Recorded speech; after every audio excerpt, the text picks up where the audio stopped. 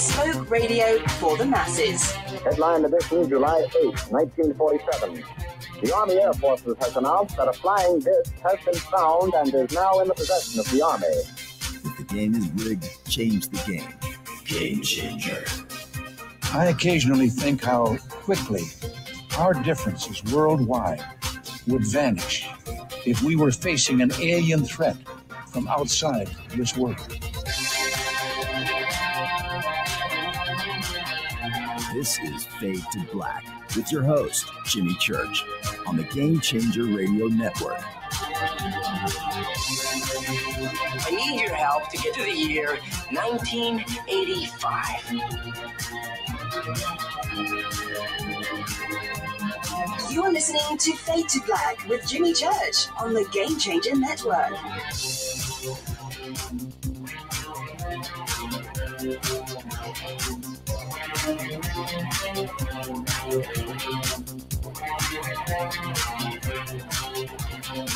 Good evening. Fade to Black.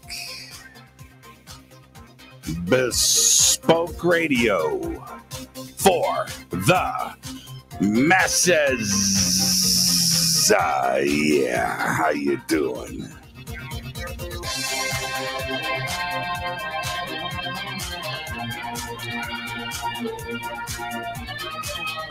Today's Tuesday, April 26th, 2022.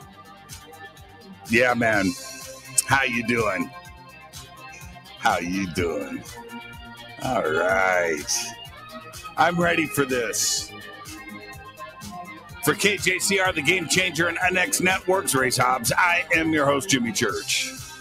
And tonight we welcome very special guest, Scott Wolter is here. A full night of Templars and UFOs. Tomorrow night, Dave Schrader is with us. We're going to be talking about the rise of the gods on Marvel. That's right. That's tomorrow night. It's going to be great. Thursday is another Fader night with open lines all night long. What a great week. I'm happy.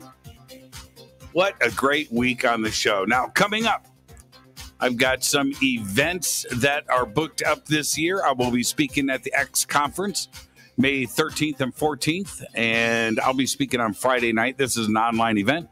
Full info at unxnetwork.com, also in the description box below. And then coming up in June 18th, I'll be hosting Disclosure Fest right here in Los Angeles at the Los Angeles State Historic Park in downtown L.A., right there next to Chinatown. Again, go to disclosurefest.org for tickets and info. And then coming up, I will be in Egypt this October with Billy Carson, the Forbidden Knowledge Tour. Space is very limited. So please go to forbiddenknowledge.com for the complete schedule and info. Everything that you need is in the description box below right here on YouTube. It's over on our website. And, of course, throughout social media, okay? And I've got some other things that I'm going to be announcing as we move along in 2022, and there you go. Okay, follow me on Twitter at JChurchRadio. Follow me on Twitter at JChurchRadio. And I've got TweetDeck live right here, and I don't know what's going on. I love me some TweetDeck, man. I love me some Twitter. We'll see what happens with Twitter. Oh, man. But there you go. All right. Who posted this Knights Templar dude playing the drums? Oh, that's Third Stone. That is awesome. And I should almost turn on the audio for that. I want to hear what that dude is playing. There you go. He's got sheet music, too. Okay. All right. Follow me on Twitter at JChurchRadio. Hashtag F2B is the sandbox. If you want to hang out with the Fadernauts, come on over, hashtag F2B, and get the feed going. I used to announce every night on the show, and I don't know why I stopped doing it. I use TweetDeck, and TweetDeck is a Twitter product. We'll see if Elon keeps it, and maybe he'll improve TweetDeck. I use the old version of TweetDeck, and TweetDeck runs like a slot machine. So whatever you want to see, and for me, I've got myself in column 1. I have hashtag F2B in column 2, breaking UFO hashtag in column 3, and hashtag F2BQ, fade to black questions in column 4. I have 4 columns. You don't have to update. You don't have to click notification. You don't have to do anything. Just as long as you label each column, and it runs like a slot machine, everything updates automatically. And it's great. And you can comment and just follow along right there. And so for me, for the show, and for you, if you're following the show, because a lot of tweets happen each night, it's hands off for me. I don't have to do anything. And it just clicks right on by. And that's why I just have it live right here. I'm watching it. Blip, blip, blip, blip, blip, blip, blip. Just clicking on by. So get yourself some TweetDeck. And once you get TweetDeck and you get it installed and so first thing you do, just hashtag F2B and go Fadernauts. I need some help. And we'll walk you through it. It's pretty simple. But once you TweetDeck, I don't use normal Twitter. I guess once in a while on my cell phone, I'll check Twitter out. But normal Twitter, I don't use it. I just use TweetDeck. All right. So there you go. Let's get to the breaking news. Another crazy day. Yesterday, it was Twitter. Today, Elon wants to make sure that he's still making news. And his boring company, called The Boring Company. And, you know,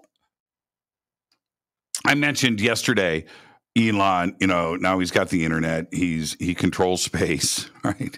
He controls the electric car market. And he's also tunneling underneath cities. Yes. And I don't even think he got approval to bore a tunnel from his office in downtown LA to like the valley. You know, he's just digging underground. Well, anyway, the Boring Company said today it will begin testing a full-scale Hyperloop transportation system later this year. So he's got the internet, he's got space, he's got cars and electric transportation. He's got all of that cornered, right? He does. And now it's going to be trains. Yeah, he's going to be a trillionaire soon. According to the white paper released by Elon back in 2013, Hyperloop is a public transportation system that consists of low-pressure tubes with capsules that are transported via magnetic linear accelerators at both low and high speeds throughout the length of the tube. Elon says that the autonomous electric pods will be able to transport passengers at more than 600 miles per hour. That's right. 600 miles per hour. Now, they've got the Hyperloop set up in Las Vegas, and he's got deals with cities across the country, and the first real test is getting ready to kick off. That is absolutely incredible. But that's not all the Elon news today. No, I've got more. SpaceX has secured another airline customer for its Starlink internet service. Hawaiian Airlines will use Starlink to provide Wi-Fi on its trans-Pacific flights, the company announced yesterday. This is the second major Starlink in-flight Wi-Fi announcement in recent days because charter airline company JSX, I've used JSX, by the way, said last week it would offer the service on its Embraer ERJ aircraft, which is generally used by Elon's rich friends. Yeah. JSX is a cool airline, though. Private terminals, private planes, and it's not that expensive. It's reasonable, but man, no TSA. You just, you feel like, you wonder what Spielberg feels like on a private jet. Go check out JSX. All right. Well, a major announcement out of the White House today, because the White House declared that the United States will no longer conduct destructive direct ascent anti-satellite missiles testing to reduce space debris and safeguard Elon's satellites in low Earth orbit. Calling on other nations to make similar commitments to work together in establishing this as a norm, the White House added that such efforts benefit all countries. The U.S. is the first nation to make such a declaration and has made it clear that it will engage the international community to uphold and strengthen a rules-based international order in space. Yeah, not a new world order, a new international order in space. Yeah, there you go. Big news. CERN's Large Hadron Collider, otherwise known as the LHC, came back online last week after a 3-year break for maintenance and upgrades. And yesterday, the collaboration announced that 2 proton beams had been accelerated to a record energy of 6.8 tera electron volts, or TeVs, per beam. Twice the LHC has been shut down for prolonged periods so scientists could make improvements to its efficiency. This last shutdown, which lasted 3 years, has just ended, and the machine has returned with literally a big bang. The newly set 6.8 TeV record is nearly the energy the LHC was designed for. 7 TeVs per beam. I don't even know what that means, but I guess it's impressive. All right. Now, let's move on to Mars. The seismometer placed on Mars by NASA's InSight lander has just recorded its 2 largest seismic events to date. That's right, 2 earthquakes, two earthquakes on Mars, a magnitude 4.2 and a magnitude 4.1 Marsquake. The pair are the first recorded events to occur on the planet's far side from the lander and are 5 times stronger than the previous largest event recorded. 5 times.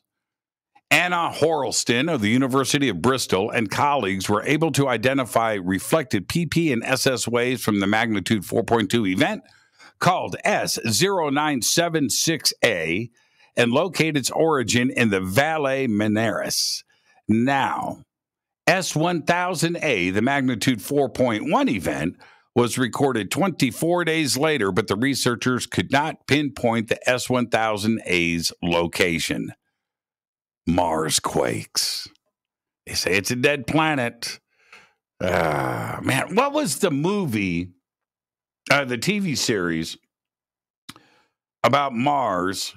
And they got the 2 cities going there. They started to compete for Mars water. Remember that? One had water, one didn't. Oh, man, that was a good series. It ended for no reason. But anyway, it was earthquakes on Mars that led to water. It was the water that was making the earthquakes. I'm just saying, it was in a TV series. Must be true. All right, let's get this show cracking. On this day in history, OTD, 1865. John Wilkes Booth is killed when Union soldiers track him down to Virginia on a farm 12 days after he assassinated President Abraham Lincoln. He was in a barn.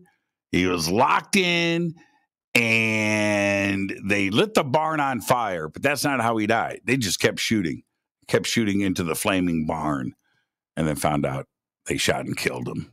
Yeah. 1865. Fader fact. In 1940, now listen, I love fader facts. You ready? In 1940, Hallett French, an insurance agent, in 1840. In 1940, did I say 1840? Did I say 1840? In 1940, Hallett French, an insurance agent, sold an $800,000 insurance policy on the Tacoma Narrows Bridge and then stole the $8,000 premium he literally deposited in his checking account. I'm not making that up.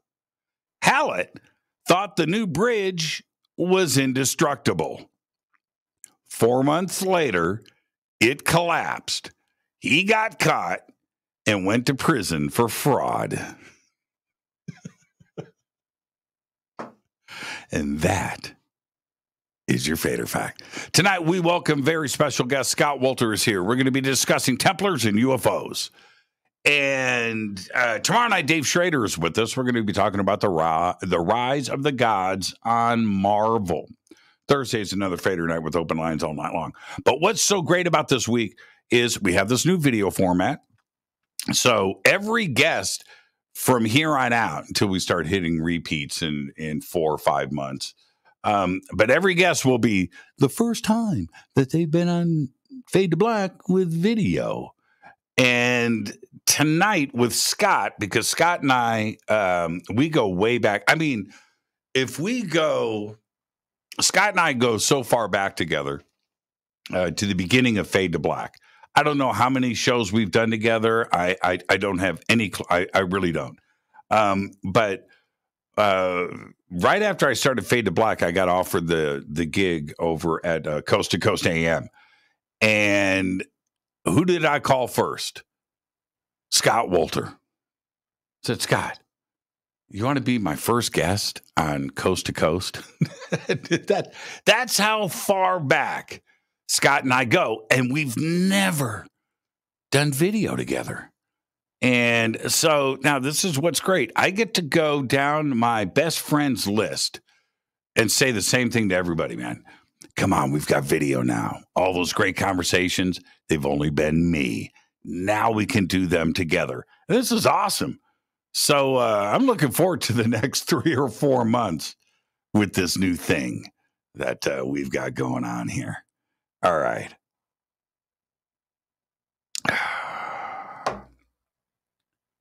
River Moon Coffee, Fade to Black blend. Man.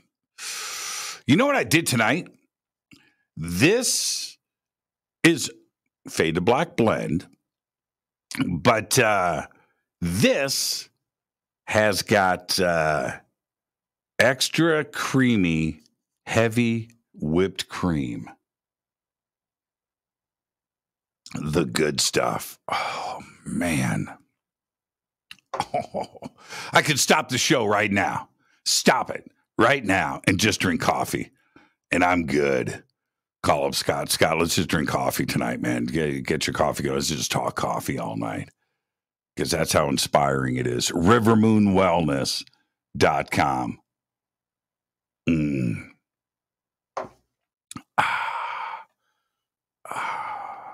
CJ, I don't know what this GIF is, but that's pretty cool. It's a puppy in jail. What? Oh, look at that face. I mean, it's funny. It's funny. I don't think it's real. It's funny, though. Okay. All right. Scott Wolter's on with us tonight. What is it? What is it about lost history? What is it?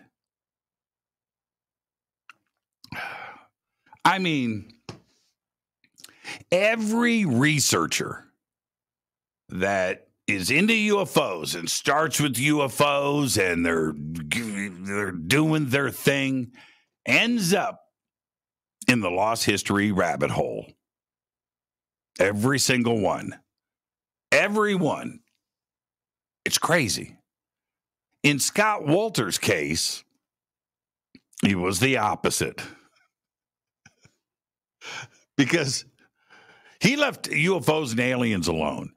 And privately, Scott and I talking over the years, off the air. No, man, I know nothing about UFOs and aliens. No, we're not going to talk about that tonight. I said, but no, Jimmy, I know. No, not going to do it. I'm not going there. I deal with rocks, right? Talk to me about the Masons. Talk to me about the Templars. Talk to me about rocks. No UFOs and aliens. But look at Scott now. Anyway, every UFO researcher eventually gets stuck in that rabbit hole. And it's so easy to do. And here's the deal with that. UFOs, see them in the sky, okay, right? Now, how do you go and investigate that further, right? You see a light in the sky, you see things during the day, night, witnesses, abductions, the books, the documentaries, and but where do you go, right? Where do you go with that? With lost history, it's there. You can go and research the past, and it's there. It's up to you to figure out what's real and what isn't. But truly, the past has been covered up for a lot of different reasons. And so you can go and do the easy thing, man. You go to Egypt. Go to Egypt. There's the Great Pyramid. How did that get built? Who built that? That right there is lost history because we don't know. That's lost history. It's easy to do. And it's easy to speculate. And as a researcher, when you start getting into things like that, then you go look at Stonehenge. Stonehenge, it's just sitting there. It's there. It's different than UFOs. It's there. You can go, but nobody knows. It just appeared there. Nobody knows anything. That is lost history. Göbekli Tepe, lost history. We know nothing. It's the funnest thing to do, and it's there. We can go and look at it. And then we have Scott Wolter. When we start to look at what from the very beginning, things are changing, though. Scott has played a big part in this. But when I was a kid, most of you were kids. We're taught about 1492. Christopher Columbus discovers America, right? And that's the story. That's the story. Christopher Columbus. 3 ships with Templar crosses on them, by the way. 3 ships. And discovers everything. And now, clearly, that is not the case. And because of the efforts of Scott Wolter and others talking about that portion of history, which is recent, this is 1492. And there were ships sailing all over the place, all over the world, discoveries being made all the time. And was Christopher Columbus the first? Or did something else go down? And the reason why this part of history, for me, and I'm sure that Scott and I, one way or another tonight, will discuss this, is that when we look at the Kensington Rune stone and its significance and where it was found and how it was found and who put it there, reveals a land grab. Now, here we have the United States, arguably the coolest place on earth. All right, to live, right? It's really cool here. People can debate it and stuff, but it's really cool. This is the United States. But what if hundreds of years before Christopher Columbus, that somebody else was here and claimed the land, right? That this could be the United States of Scandinavia, right? And that is a reason for a cover-up. So no matter what, and it's not just the Kensington Rune stone. Many civilizations could have been here before Christopher Columbus. And if that is indeed the case, you would want to cover that up. You don't want to have another country laying claim to the United States in a legitimate sense.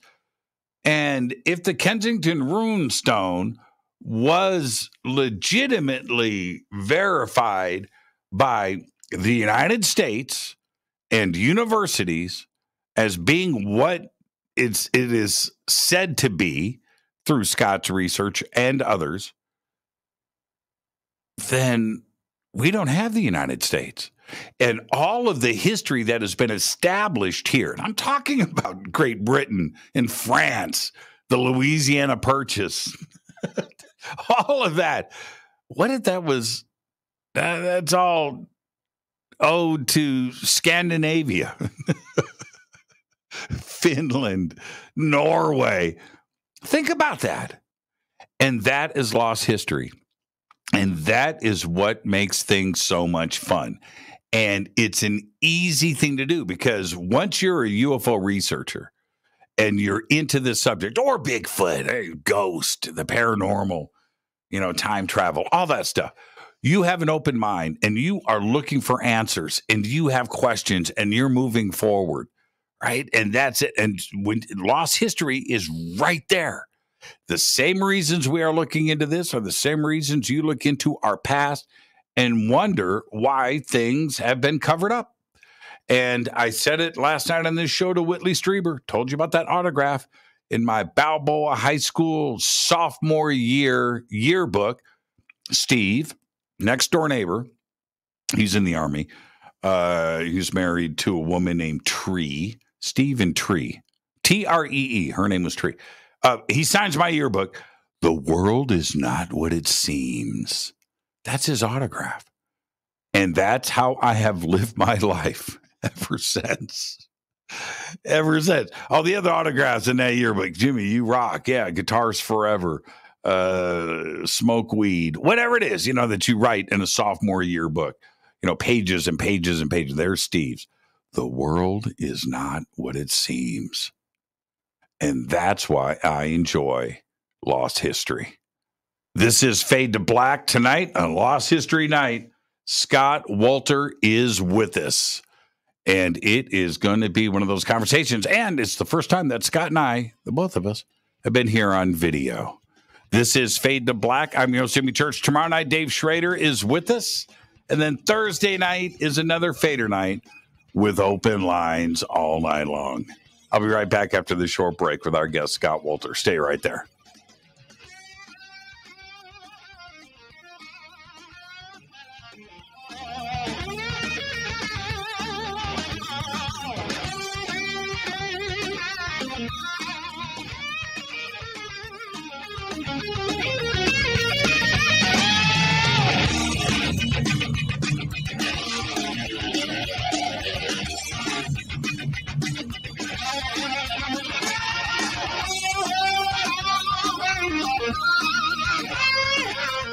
This is Nicole Church, daughter of you-know-who, and you're listening to Fade to Black on JimmyChurchRadio.com and the Game Changer Network.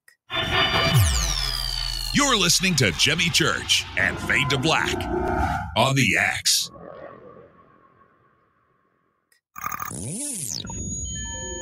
You're listening to Jimmy Church, Fade to Black. Fade to Black will now pause for alien identification. The station that talks the net. Introducing the Game Changer blend from River Moon Coffee that delivers a customized blend made specifically for the Fadernauts. If the game is rigged, change the game. It's a bolder cup with some bite.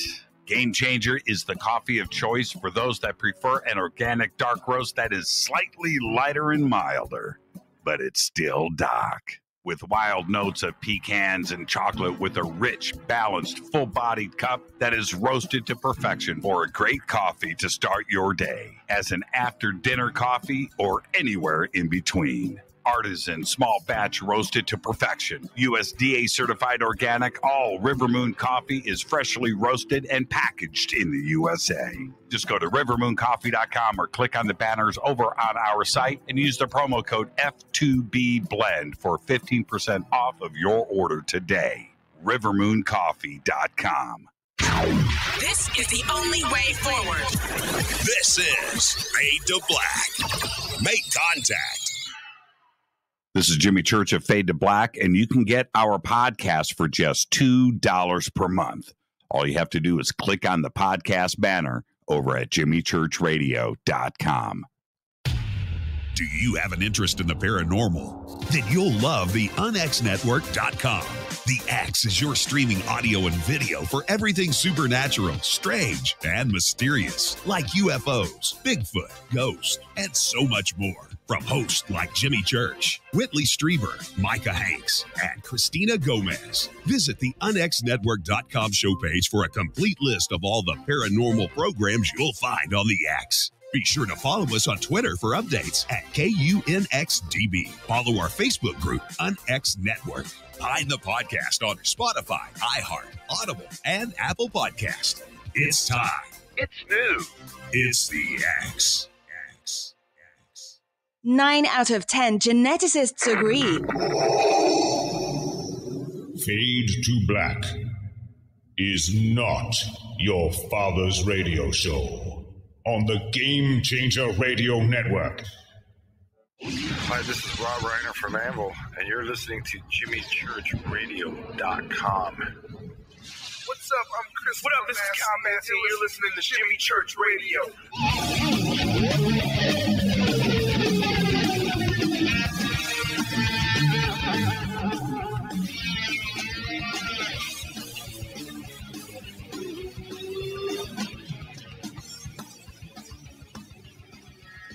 All right, welcome back. Fade to Black. I am your host, Jimmy Church.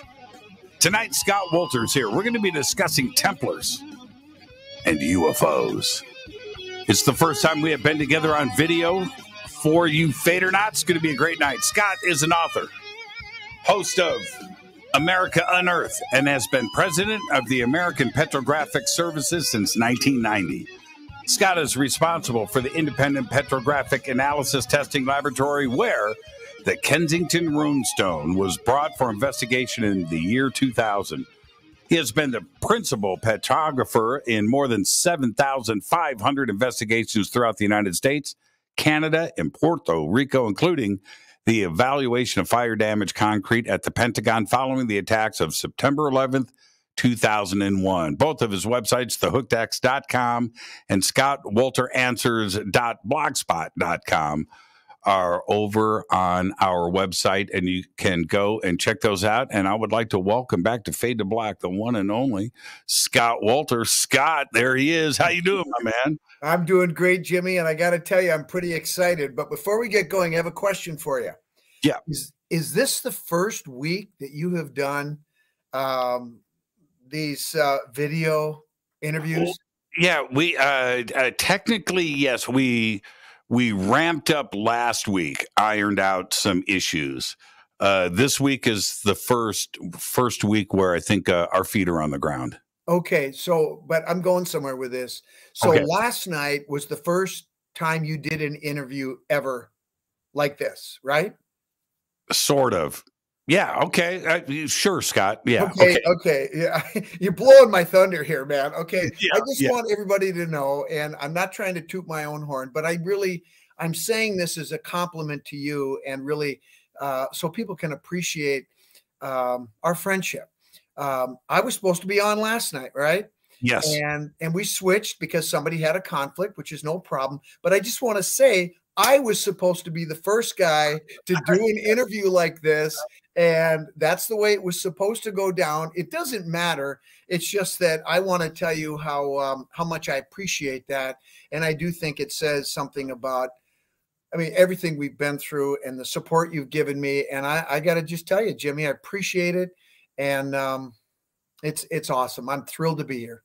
Yeah, and I appreciate that, Scott. And I think that the audience by now has picked up on our special bond that is between us. But and I mentioned Coast to Coast, and I kind of told a fib. I'm going to tell everybody actually what happened. I'm pushing a shopping cart through Fry's. And Scott knows the story. And I call up Scott from Fry's. I'm pushing a shopping cart. And I just got the gig at Coast. And I said, Scott, would you like to be my guest on Coast to Coast? You know, I just started over there. And Scott goes, I'm kind of busy. I did not say that. Like, Scott, come on. I could really, Jimmy, not Janet and I got plans. No. I think I'm playing football that day, and I'm booked up. But see, and this is the deal for everybody. When I call up Scott, or he calls me, whatever, but when I call up Scott and say, Scott, let's do something, the answer is always immediately a yes. But the great thing is, what do we talk about? Because there are so many things, right? So many areas that we can go into. And that's the funnest part when I have you on the show, Scott, is getting other stuff out of the way. There's so much that we can talk about, right? I know. And so I mentioned early on in my intro in the show, I'm gonna take a wild guess here. We are in 2022, by the way. So you and I have been doing interviews now for 9 years. That's crazy to think about. But I'm gonna say that 8 of those 9 years were non-UFO and non-alien, or 7 of those 9 years where you were like, no, man, I'm not going there. I'm not going. I couldn't do anything. I didn't know anything, and how the world has changed, right? Do you remember the phone call? This 2 years ago. You called me up, and you go, Jimmy, are you sitting down? And I said, oh crap. Okay, all right. Yes, I am officially sitting down. Okay, man, I got to ask you some UFO questions. I said, what? Do you remember that phone call? Yes. And I was like, what is going on, Scott? And he said, man, we'll save that for another show. Yeah. You go A, B, C, D. I was like, what? Are you kidding me? And Janet is sitting next to you in the car going, Jimmy, yes. I was like, not kidding. I'm not kidding. Yeah. I'll never forget. You know what, Jim? And it is. I don't even, there's a couple of stories that I would like to tell you tonight about how strange and how weird this whole experience has been. And, stop me if I've told the story before when we get to that point. But man, ever since this UFO subject matter has come into my life, it's just been like a hard left turn. But you know what? As strange as it's been, it's been eye-opening. I have, it's forced me to kind of rethink some of the things I thought I knew about the world and about life. And, it's a good thing to sort of take a step backwards. And I mean, I've been plowing ahead so hard with everything I've been doing all these years. It's actually been kind of nice to take a little bit of a left turn and try something different. And boy, oh boy, has this been different, but it's good. And another thing that I just mentioned, and I think it's a point worth bringing out, is that most UFO researchers or paranormal researchers end up eventually into lost history. And the paths always, take you down these certain roads, whether it's Egypt or Stonehenge or the Mayan cultures in Central and South America. And you go down these rabbit holes in lost history. And that's our path. We start with UFOs, we end up with rocks. You started with rocks and took the opposite path and ended up in the UFO world. Very strange way, but I think this is the excellent point, is you've got that foundation. You've got that foundation of lost history and out there chasing the story and what rocks and geology means and languages and alphabets and inscriptions. You have that foundation. And then when this UFO thing starts to come out, aliens, contact, whatever, you've got that foundation behind you. Most researchers don't have that. So you did the opposite approach, but I think in the end you won. Well, I don't know if I won, but I think having that base was good, right? And, I joke about having a strong foundation. When you're building a case, you have to have evidence, but it starts with a strong base. And what could be better than the best strong base than the Earth itself, right? And so that's where, my world starts, and it comes up from there. But yeah, it has been a really strange ride. But, when you were, I was just listening to you just now, just describe that, Jim. And to some people, the paranormal UFO world seems like a completely different worlds away, if you will, subject matter when you're talking about rune stones and controversial history and, Egypt and all that. But really, the more I dig into this, the more I find that they dovetail together way more than you can possibly imagine. And, I have to be honest with you. I've actually been looking at alien artifacts for over 10 years. We had a conference here in Minnesota about 10 years ago, the Paradigm Symposium. And I walked into that thing, and there was this guy sitting there who ended up being a guest on the show, Mark Russell. And he had a whole table of these artifacts. And I came walking in, and remember, I don't know anything about this subject matter. And I see this stuff on the table like this. Right. Now, if you take a closer look at this artifact, Jim, do you see the symbols on there? I do. Okay.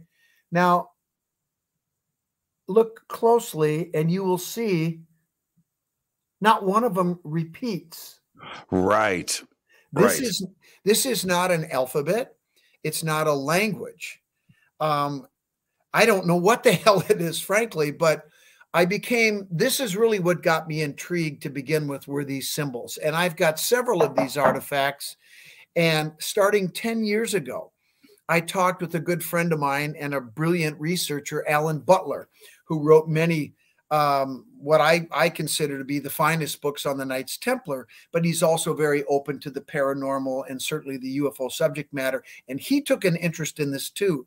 But what got Alan going wasn't so much the symbols, which he was interested in, although that's what I resonated with. He was interested in the depiction of spacecraft, of heavenly bodies, of objects in the heavens, and the size and the ratios of these different heavenly bodies. Now, a lot of people don't realize it, but there's incredible mathematical ratios that are associated with the sun, the moon, the earth, and all the other planets, to the point where if you understood it all, you would just go, wait a minute, that can't be possible.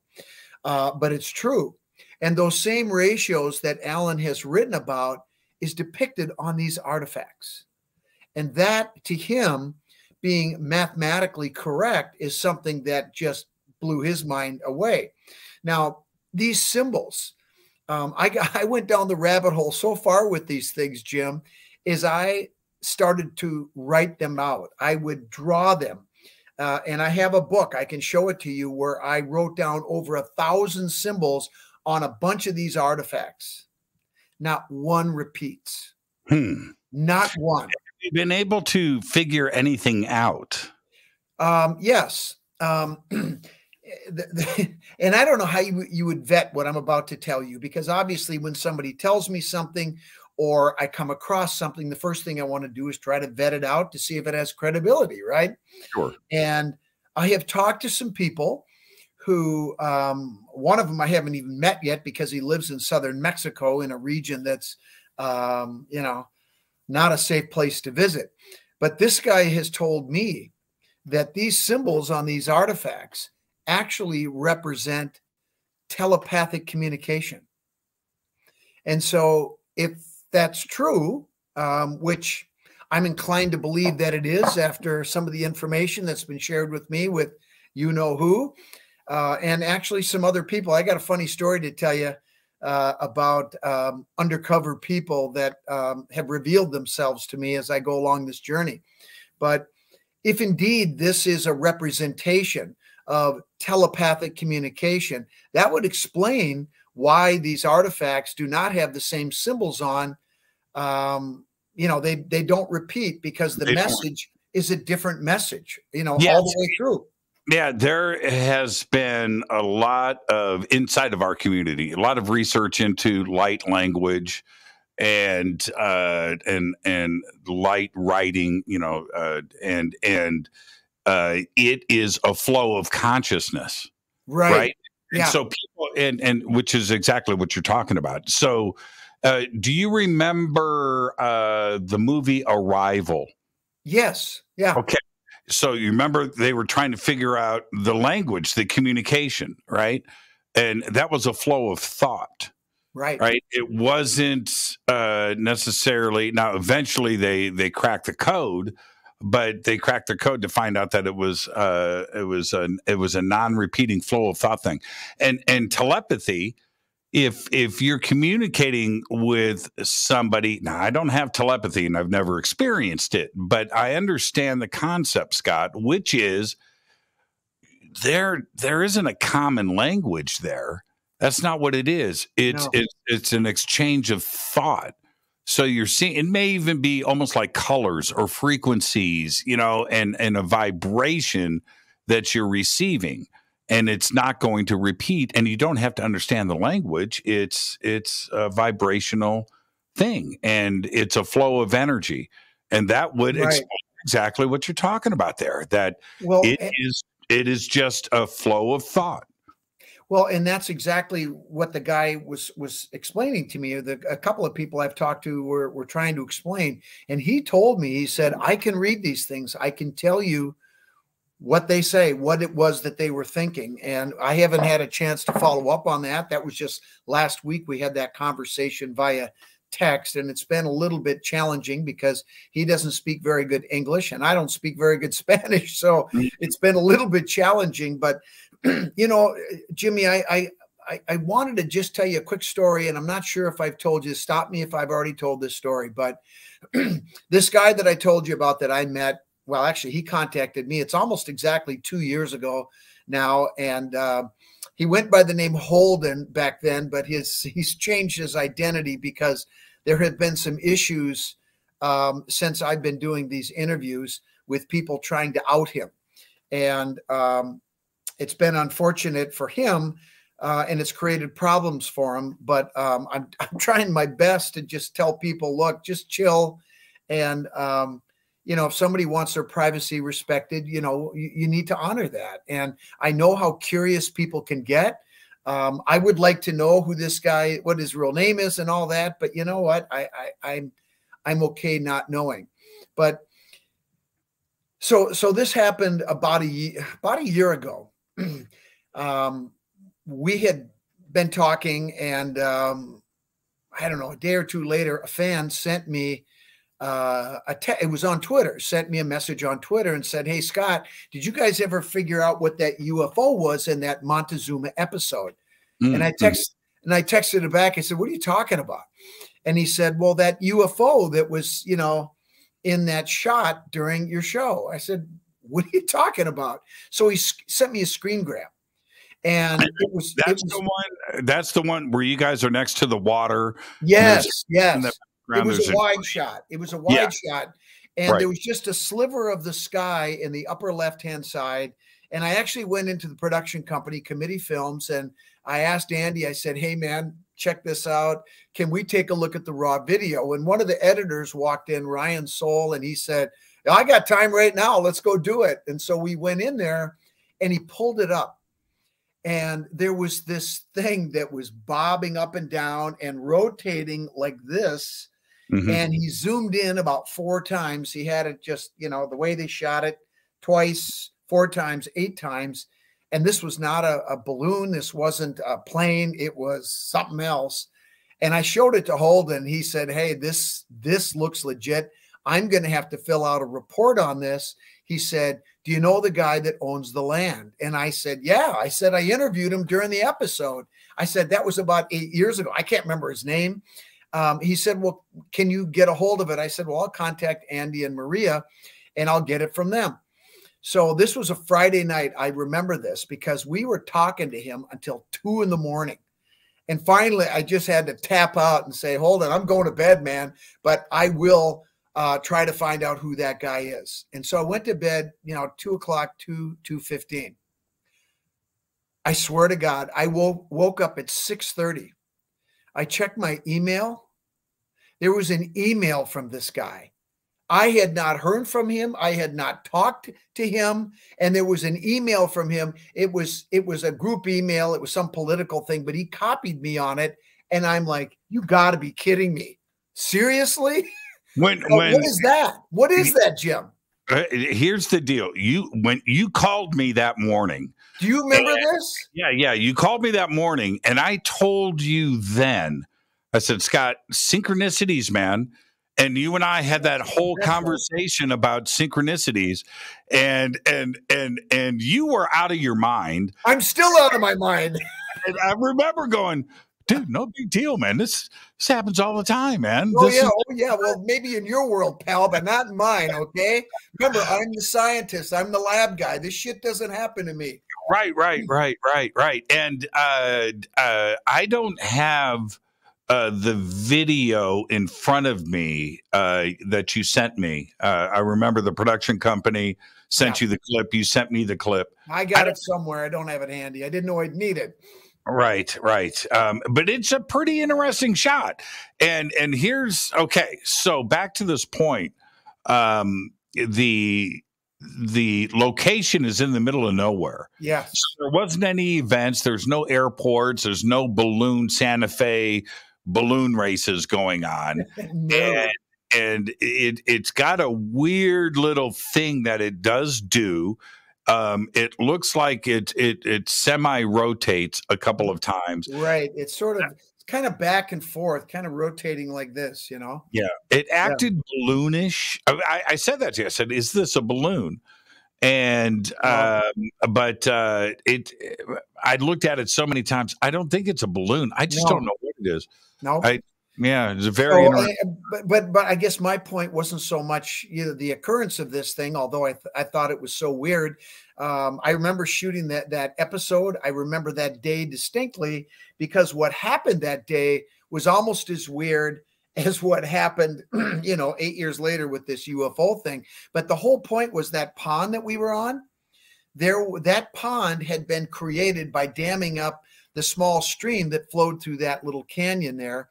And it created this pond, which intentionally or not intentionally drowned a cave.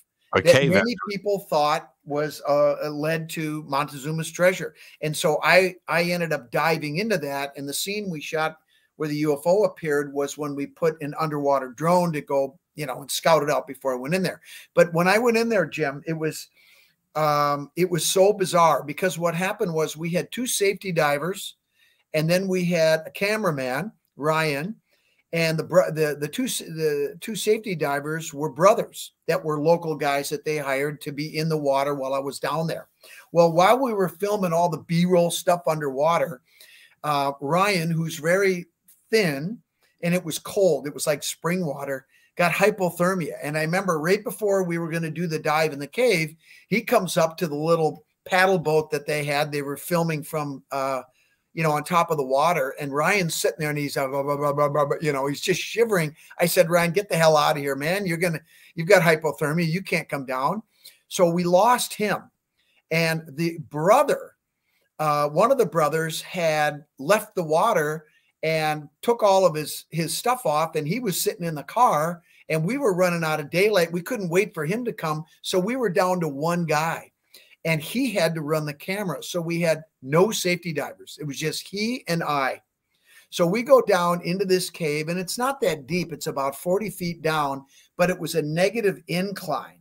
So I'm diving along this cliff that's going down, at a negative slope. And then the cave was down at the bottom.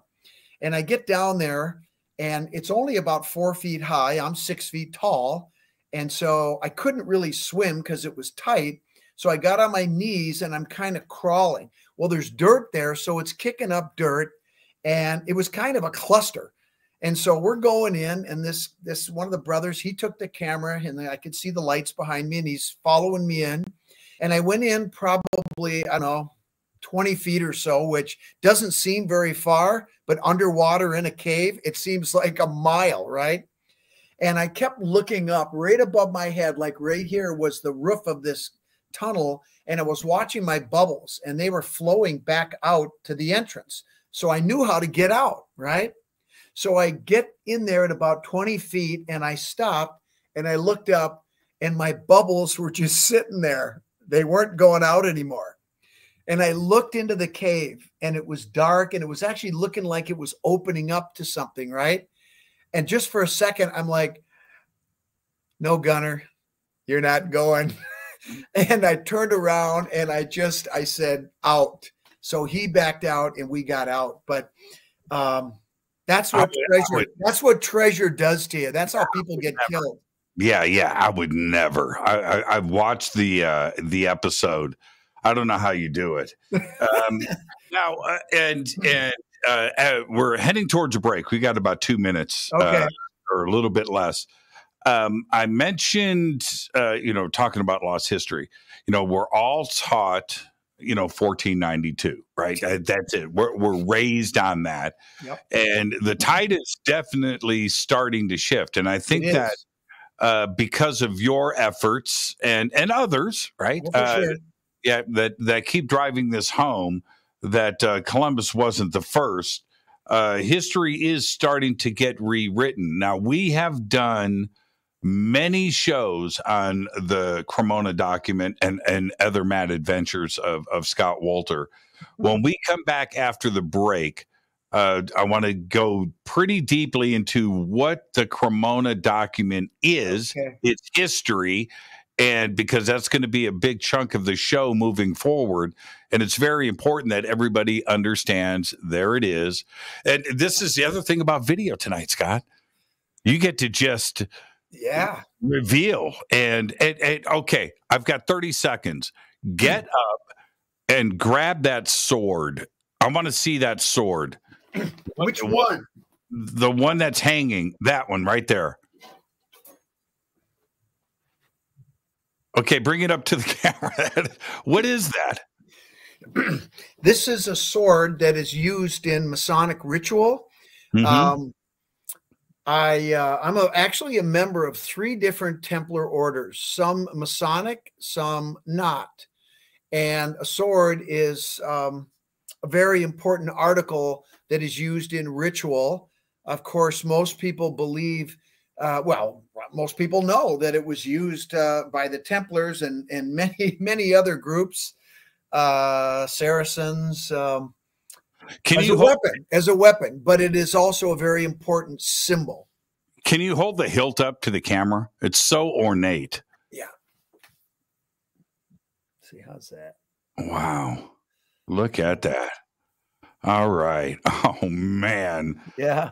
All right, let's take our break right here. Our guest tonight, the one and only Scott Wolter. I am your host, Jimmy Church. We'll be right back after this short break.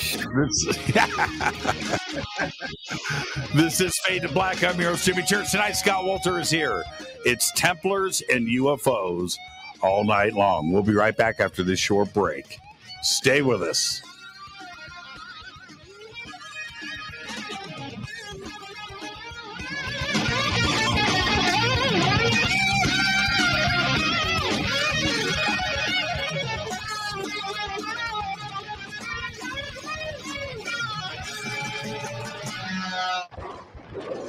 This is Fade to Black with Jimmy Church on the Game Changer Radio Network.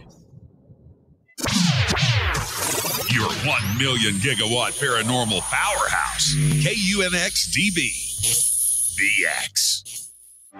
This is Billy Carson, founder and CEO of ForbiddenKnowledge.tv. ForbiddenKnowledge.tv is the fastest growing and one of the most watched networks in the world. I would like to personally invite you to check out our expanding library of TV, film, lectures, and special presentations. ForbiddenKnowledge.tv has over 6,000 videos covering lost history, health, UFOs, spirituality, and our future. We are committed to our community, and with my personal invitation, you can, right now, get your free 30-day membership at ForbiddenKnowledge.tv. Your own library of information starts today at ForbiddenKnowledge.tv.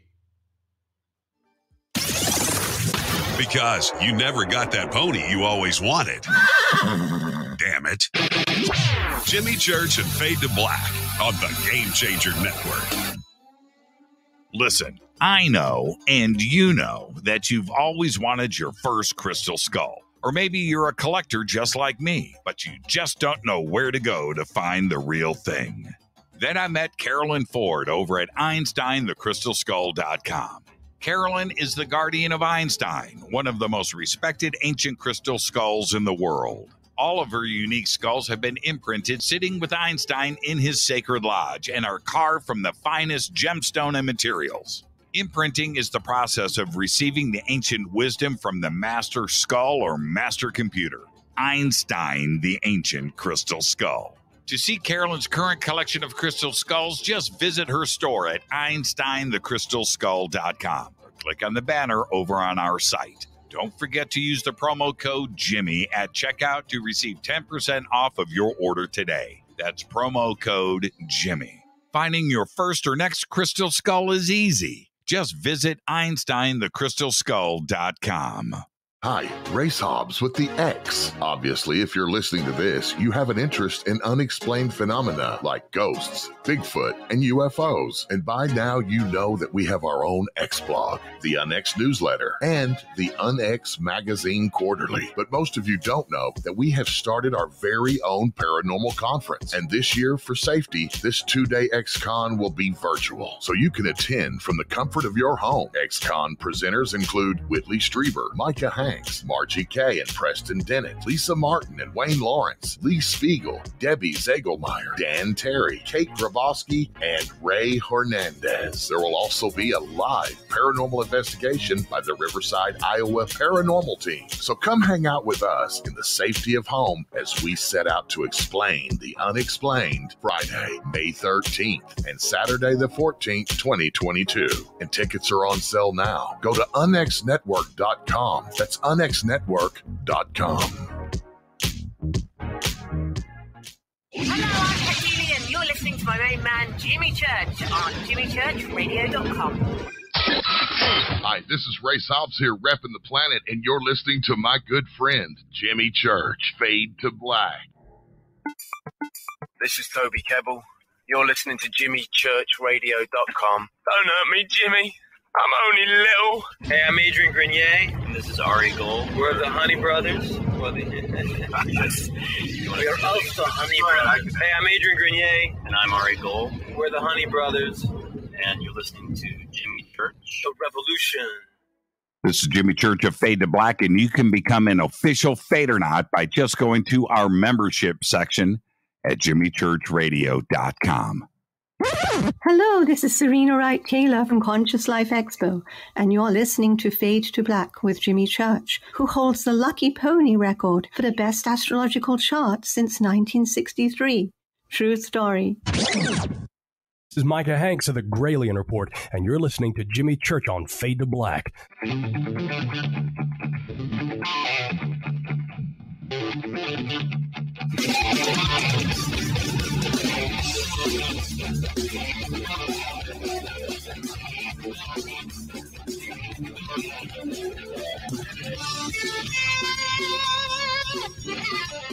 All right, welcome back, Fade to Black. I'm your host, Jimmy Church. Tonight, Scott Wolter is with us. And tonight it's Templars and UFOs. And that's a broad... What that allows is Scott and I to talk about whatever we want to talk about. And we just go Templars and UFOs. We can go in any direction that we want. But Scott, right before the break, the Cremona document, and this goes back for you and I. We did an exclusive show on Coast to Coast about this. When some new we had breaking news on the Cremona document. We've done a few shows here on Fade to Black about it. Tonight is the first time we can do this together, and so let's go with a brief history of what the Cremona document is. What is it? The Cremona document is a compilation of documents, maps, letters, and various papers that actually span several centuries. And what we now know is that in 1858, there was a cartographer who was tasked with taking all this material that had been assembled over the centuries for the Knights Templar Order, and he was to compile it into one full set. Now, when I say set, one part is the narratives. There are letters. We've got some of these letters that some of them are original letters that are old, sealed with wax. Got another letter here that's got a map on the back. I can't show it too much. I know people can do screen grabs, and I don't want that. But the bulk of the narrative is written in Theban text, the map on the back. But the whole story really came full circle about a year ago when a puzzle box was delivered to the guy that we're working on this story with. His name is Donald Rue. He lives in New York. And Don has worked for a, let's see, private security company, is what he wants me to say, working for our government, working for our military, starting in 1961. And his best friend, Bill Jackson, started in 1962 after he served in the Korean War. And they were involved in this thing from 1968 all the way up to the present day. I'm going to be leaving on a trip to go to New York tomorrow, and we're going to be meeting with Don because he may have some more material. It's funny, today I got an email from him because he and I are writing a book together about this whole story. And what I've told him is I said, look, Don, you are the last man standing. All your colleagues with the agency, the private security company, have passed on. The guy that started the company, Dan Spartan, died last year. And he was the one that sent this box. And it was the holy grail of boxes that Don has received. Now, let me just back up a little bit and tell you that in 1968, these guys were swimming in the Hudson River off Bannerman Island. And they were looking for munitions in the water that had been blown into the water when the island, or the munitions cache, that Francis Bannerman was an arms dealer from the Civil War, and then his son dealt arms into World War I. But there was an explosion on the island. It blew all the stuff into the water. And these guys were salvaging it, going into the Bronx, selling it to make money. Well, while they were doing that, Don found a couple of decorative bulbs that had been blown onto the eastern shore of the river. And he gave them to his friend Bill, whose wife was a gardener, thinking maybe she could use these things. A year later, he discovered that one of the boxes was hollow, and inside he found a brass device with Theban script all over it. And this led him on a hunt to try to figure out what the hell did he find. There was also a clay tube sealed with beeswax with 2 parchments in it that have since been decoded. They were also written in Theban, which is the coded alphabet used by the Templars. He ended up buying the Cremona document in Italy in 1971. And the first thing he did with Don was say, hey, Don, I want to go up to Newfoundland to go scuba diving. Now, Don never married, never had a family. He doesn't have any family left to this day.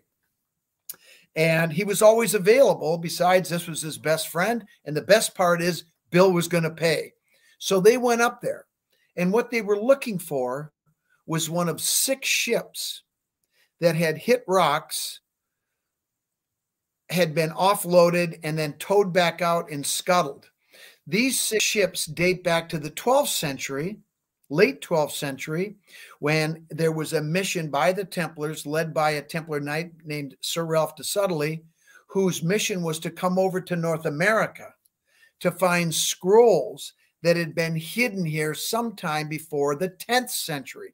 We don't know when they were hidden in the Catskill Mountains, what are now called the Catskill Mountains. So once they found that ship, they found that damn ship.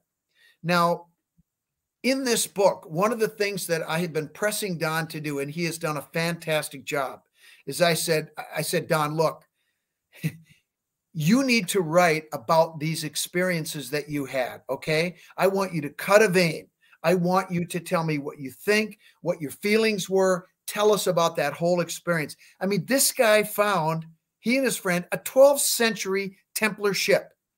So anyway, when I asked him to write this narrative about a month ago, it's almost a month ago, he said, Scott, I think I wrote some notes about that trip. And I said, well, you better find them. Right. The next day he called me, said, I found the notes. I made copies of them and they're in the mail to you. He doesn't email anything. He's an old school guy. It's always got to go through the mail. He doesn't trust email. He's an old spy. Okay. So anyway, when this thing showed up, 22 pages of detailed notes, sketches. He's got the mast, the brass bar, the rock with the symbols carved on it. He's got drawings of the parts of the keel that they brought up. They found this damn ship. And then they gave it, according to them, to the Canadian officials up there, which I highly doubt they either didn't know what they had, but if they did know what they have, they're not going to tell us about it. But in any case, a lot of that ship is still there. We're going up this summer to find that sucker. Well, this. Well, okay. So, okay, that's okay. Well, I'll stop right here. Go ahead. Well, just to encapsulate what you have just suggested, 1492's Columbus, right? That date is there. Now we are talking about 12th century and 10th century. So we're pushing back 2, 3, 4, 500 years before Columbus. This is the year this ship went down was 1178. Right. So do the math. That's what, 300-400 years? More than 400 years. Yeah, it's 400 years. Over 400 years. 400, so, yeah. Well, let's put it this way. This notebook is dated 1961. He even, in his write-up, he told me that his dad, this was given to him as a gift because he used to do sales with Japanese dealers that would come over, and they gave him this notebook. I mean, the detail's incredible. But let me just continue. So this convinced his buddy Bill Jackson that the story was true. Keep in mind, the whole time, Don didn't know what the hell was going on because Bill never told him. Right. So then they spent the next 6 years hiking the Catskills.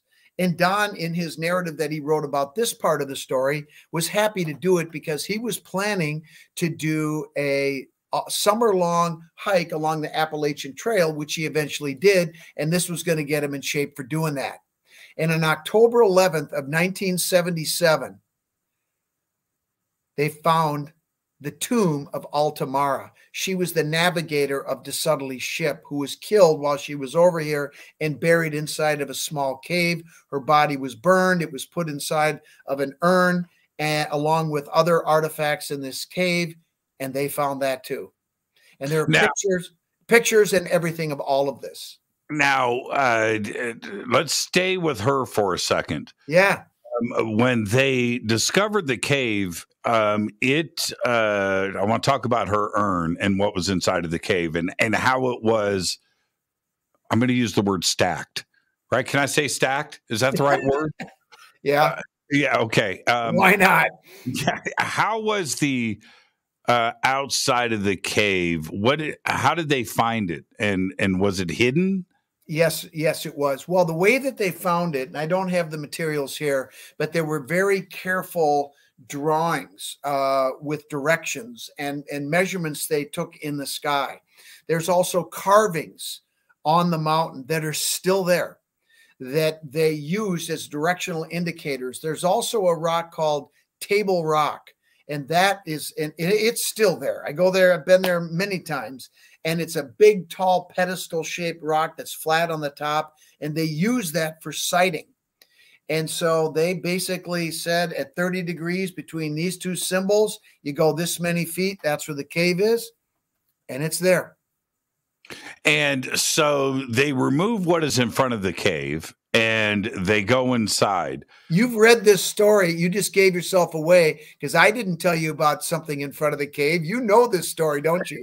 I think we talked about it off of the air. I have really good memory, but here's the deal: this was undisturbed, is my point. Actually, no. It looks like there were other people that had been there in the historical past prior to those guys in 77. And actually, we know that because one of the letters I showed you, this one, which actually is published in my book, so I can show this, written by Lionel de Waldern. Yep. And it's dated 1656. Now, this letter talks about recovering the rest of the scrolls, because in 1178-79, de Sudley returned to Europe in 1180. He did not recover all of the scrolls. The priestess of the temple of the goddess, as it's called in the narrative, he had to go through a 3-day ritual to earn the right to collect the scrolls that he came over here to get. And she only let him take some of the scrolls. Oh, I see what you're saying. Okay. No, yes. What I was suggesting is, in a modern sense, they were the first people. Right. Yes, absolutely. Yeah, I'm not talking about deep history. No, we're not going there. No. Okay. So back to my point. Right. They must have lost their minds because they went in and stuff was there that has been untouched for centuries. And can you describe how it was displayed, I should say? Well, the cave is really small. I mean, I've been up there. I don't know if you can see this, but in our downstairs fireplace. Yes. It's not a hell of a lot bigger than that. I mean, it's a little taller than that. It's maybe 4.5 feet tall, but it's only about 4 feet wide, but it goes back about 8 feet. And the urn, was, about this big. There was a big flat rock that sort of, was the floor of the cave, and it had carvings on it. And there was a navigation device in there.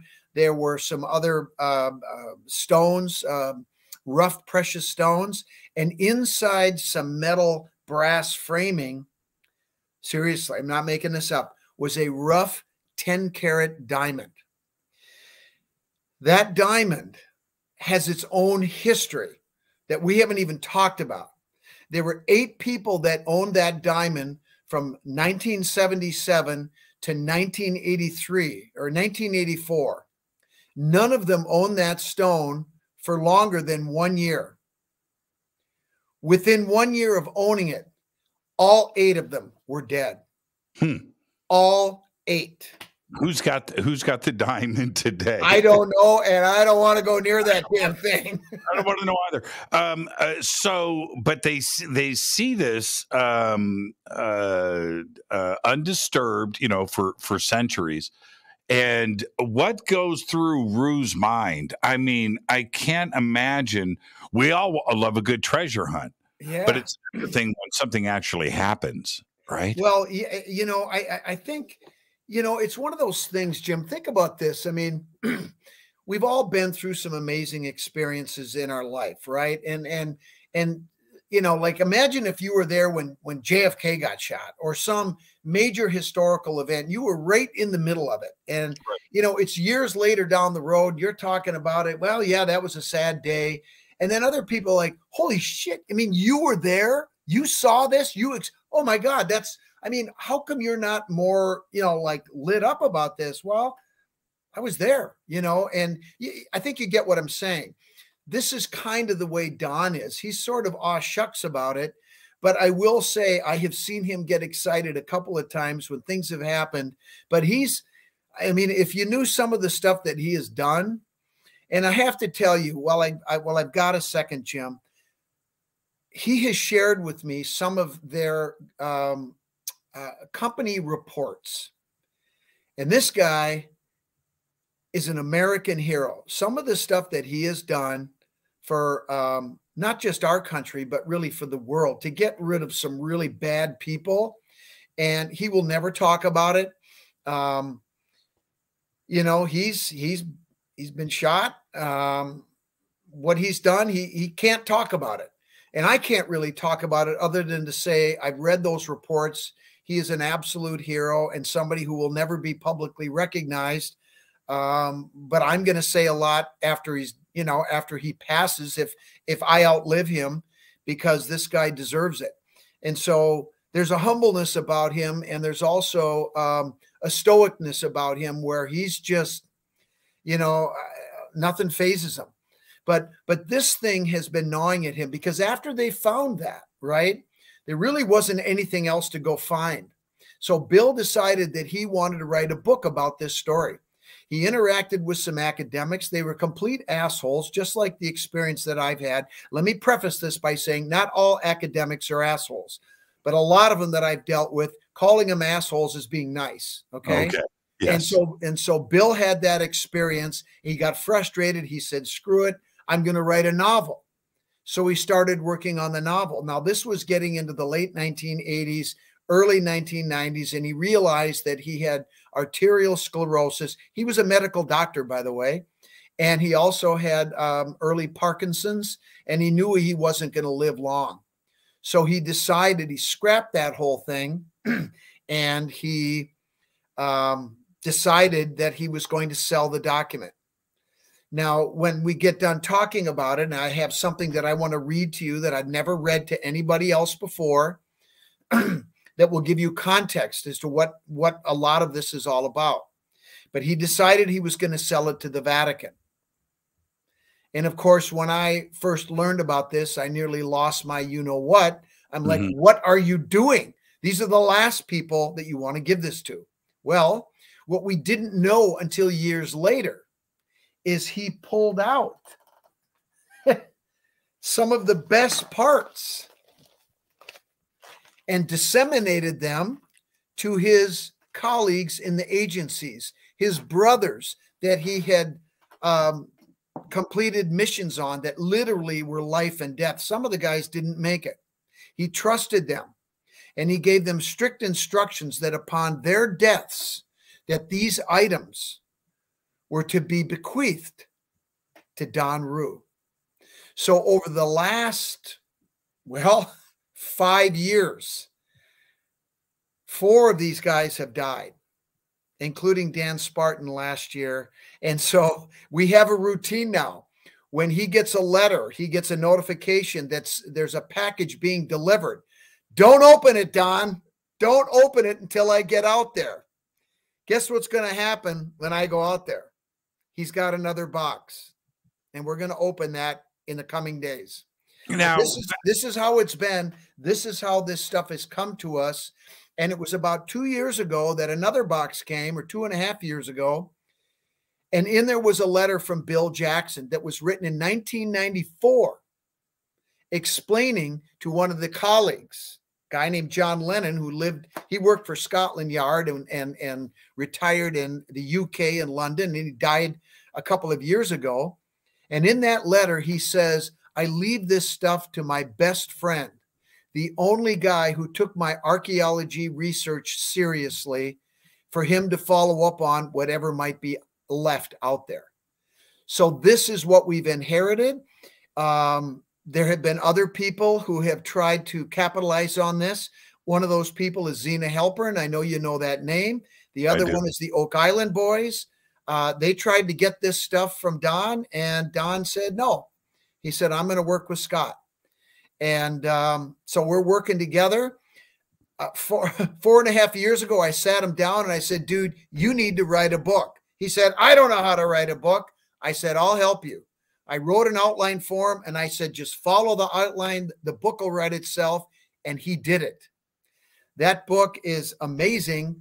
It's not edited. It's kind of a challenging read from the organization standpoint. The stories are great. But now he and I are writing a book together right now based on 4 more packages that showed up since that book was written. So that's where we are now. So whenever you want me to read this passage, I'm going to read something to you that will put this whole thing into context. I've never read it. I've never shown it to anyone else. I've only had it for several months, but it's amazing. Okay, and we'll do that after the break. Okay. I want to circle back because you mentioned that Jackson wanted to sell the document back to the Vatican. And I say back to because the original purchase was in Italy. Yes. Right? Okay. Now, not from the Vatican, though. It wasn't from the Vatican. No, no, it was from a prominent Italian family by the name of Benvenuto. Right. They were thinking of donating it to the Vatican, and Bill Jackson got to them before they could do that. And actually, what he did was he didn't buy the document right away. He got a couple of pages that talked about the shipwreck. And then he went up, they found the ship, and then he came back and he bought the rest of it. That's what happened. And wouldn't it have been a strange thing to have that go full circle, right? From Italy to the United States and then back to Italy where it would have been disappeared. Well, you know, here's the irony, and I'll end this segment with this. So one of the pages that Don was bequeathed from Bill came to him in late 2017, and it's this Theban page. Now, what you can't see is that at the very top is 2 Latin words. And these Latin words turn out are the cipher phrase that you need to decode the Theban. Without that, the document is worthless. So guess what they bought? A worthless document because they can't read it without the cipher phrase. I love this guy, Bill. I love him. Let's take our break. This is one of the story itself. When we go back to its origins, we're talking about the Hudson River and some guys just hanging out doing their thing. That has turned into this journey with so many individuals. You get brought in. It's a document chase. It's a treasure hunt. It's caves. It's maps. It's ciphers. It's everything that you can imagine, and all of it seriously just rewrites history. And I've said this to you before, Scott. It all started at the Hudson River, just doing stuff. And then the next thing you know, you're shipwreck hunting, right? I mean, it's absolutely incredible. It's such a great. You can't make it up, can you? No, you can't. Let's take our break right here. Our guest tonight, the one and only Scott Wolter. Hey, Scott, hold your ring up. Hold your ring up. Let me see that ring. Scott told me mine's in the mail. We'll be right back. Okay, are you worthy is the question.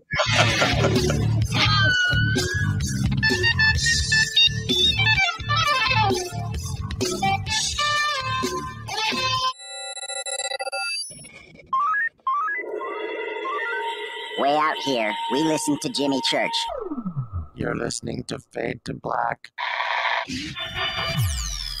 You're listening to Jimmy Church and Fade to Black on the X. ¿Qué tal, mis amigos? Yo soy Mario Carson, el tiburón, y los invito para que escuchen a mi buen amigo Jimmy Church Radio. ¡Claro que sí!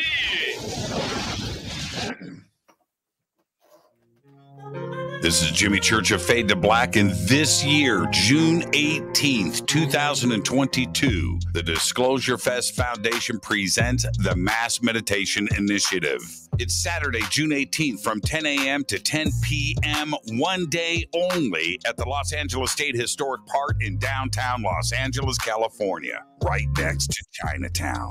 I'm hosting the event again this year with music performances by Trevor Hall, The Desert Dwellers, Poranki, and many, many more on 4 separate stages. There's 16 stages in total, over 30 acres in downtown Los Angeles, with vendors and tents and presentations and workshops with Billy Carson, Adam Apollo, Lori Spagna, Laura Eisenhower, Brad Olson, David Palmer, and many, many more. It's all simple to do. Just go to disclosurefest.org for all of your tickets, information, and a full schedule of the day's events. Again, disclosurefest.org. Do you want to be an official Fadernaut? Of course you do. This is Jimmy Church of Fade to Black. Just go to our membership section at jimmychurchradio.com. Fadernauts. When you think about the future of our country and where we're headed, do you wonder about the food supply? I do. Disruptions in the food supply chain could be disastrous, and they usually occur with little warning.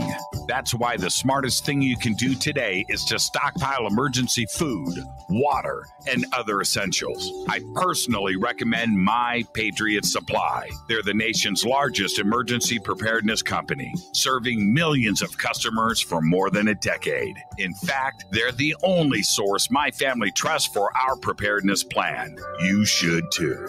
Right now, save 20% off a full 4-week supply of delicious meals that provide 2,000 calories a day. Saving 20% helps too, doesn't it? Especially now. So go to preparewithjimmy.com and get ready. That's preparewithjimmy.com. There's no time to lose. Do it now. So, you love talk radio? Then you'll love TalkStreamLive.com. TalkStream Live is always on, 24/7, with the best streaming talk shows. Find your favorite talkers and discover some new ones. It's free, readily available online or on mobile with any smartphone or tablet. Finding your favorite talk shows all in one place has gotten a whole lot easier. Just go to TalkStreamLive.com. Be sure to download the free apps from Google Play or the iTunes App Store. You listen to us, and we listen to you. And so does the CIA. You are listening to Fade to Black with Jimmy Church on the Game Changer Network.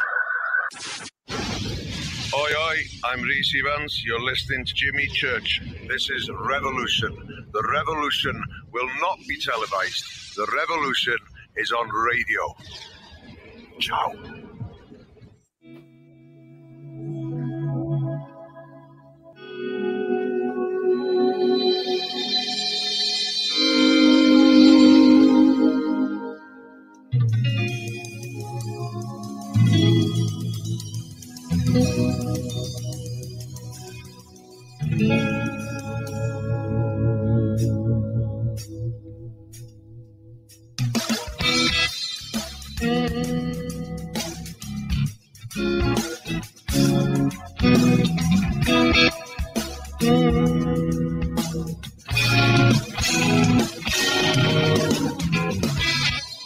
All right, welcome back. Fade to Black. I am your host, Jimmy Church. Tonight, Scott Wolter is with us. Templars and UFOs. And let's bring Scott back in here. Okay, Scott's already got. See, everybody saw. I just brought this up. An empty chair. Oh, I'm sorry. No, it's really funny. It's just like, that's what I'm dealing with. I went to get a drink. We got 1 hour to go, right? Yeah. No, Scott, we're going to go late tonight. You got to go late tonight? Yeah, you're traveling in the morning. No, I'm not. No, I have I had shoulder surgery, so I'm going for my doctor's appointment at 11:30, so I can sleep in. I'll go all night if you want, man. Yeah, let's go 3-4 hours. Why not? It wouldn't be the first time.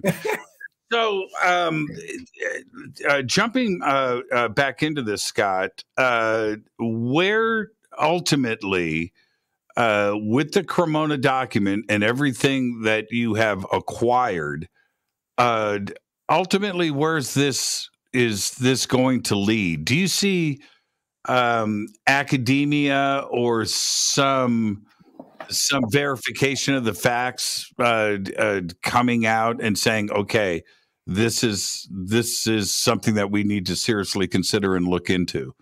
Well, the answer to that is yes. Eventually that will happen. And I'll be honest with you, we're holding on to these documents pretty tightly right now because we're not ready to share them with people, because one of the things that we have here now, let's just go forward to this last box that we got from Dan Spartan. One of the things that was in the box was something we call Map 8. Now, as you go back and you look at the materials that we got,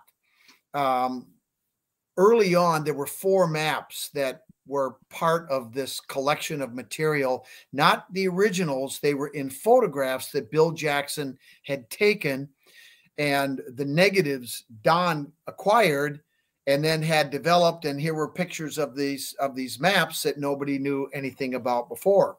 One of those maps has been used on the Oak Island show for about 8 years. That's what we call the Nova Scotia map. That's map number 1. And the reason why why it's number 1 is because that was the first trip that was taken in 1178.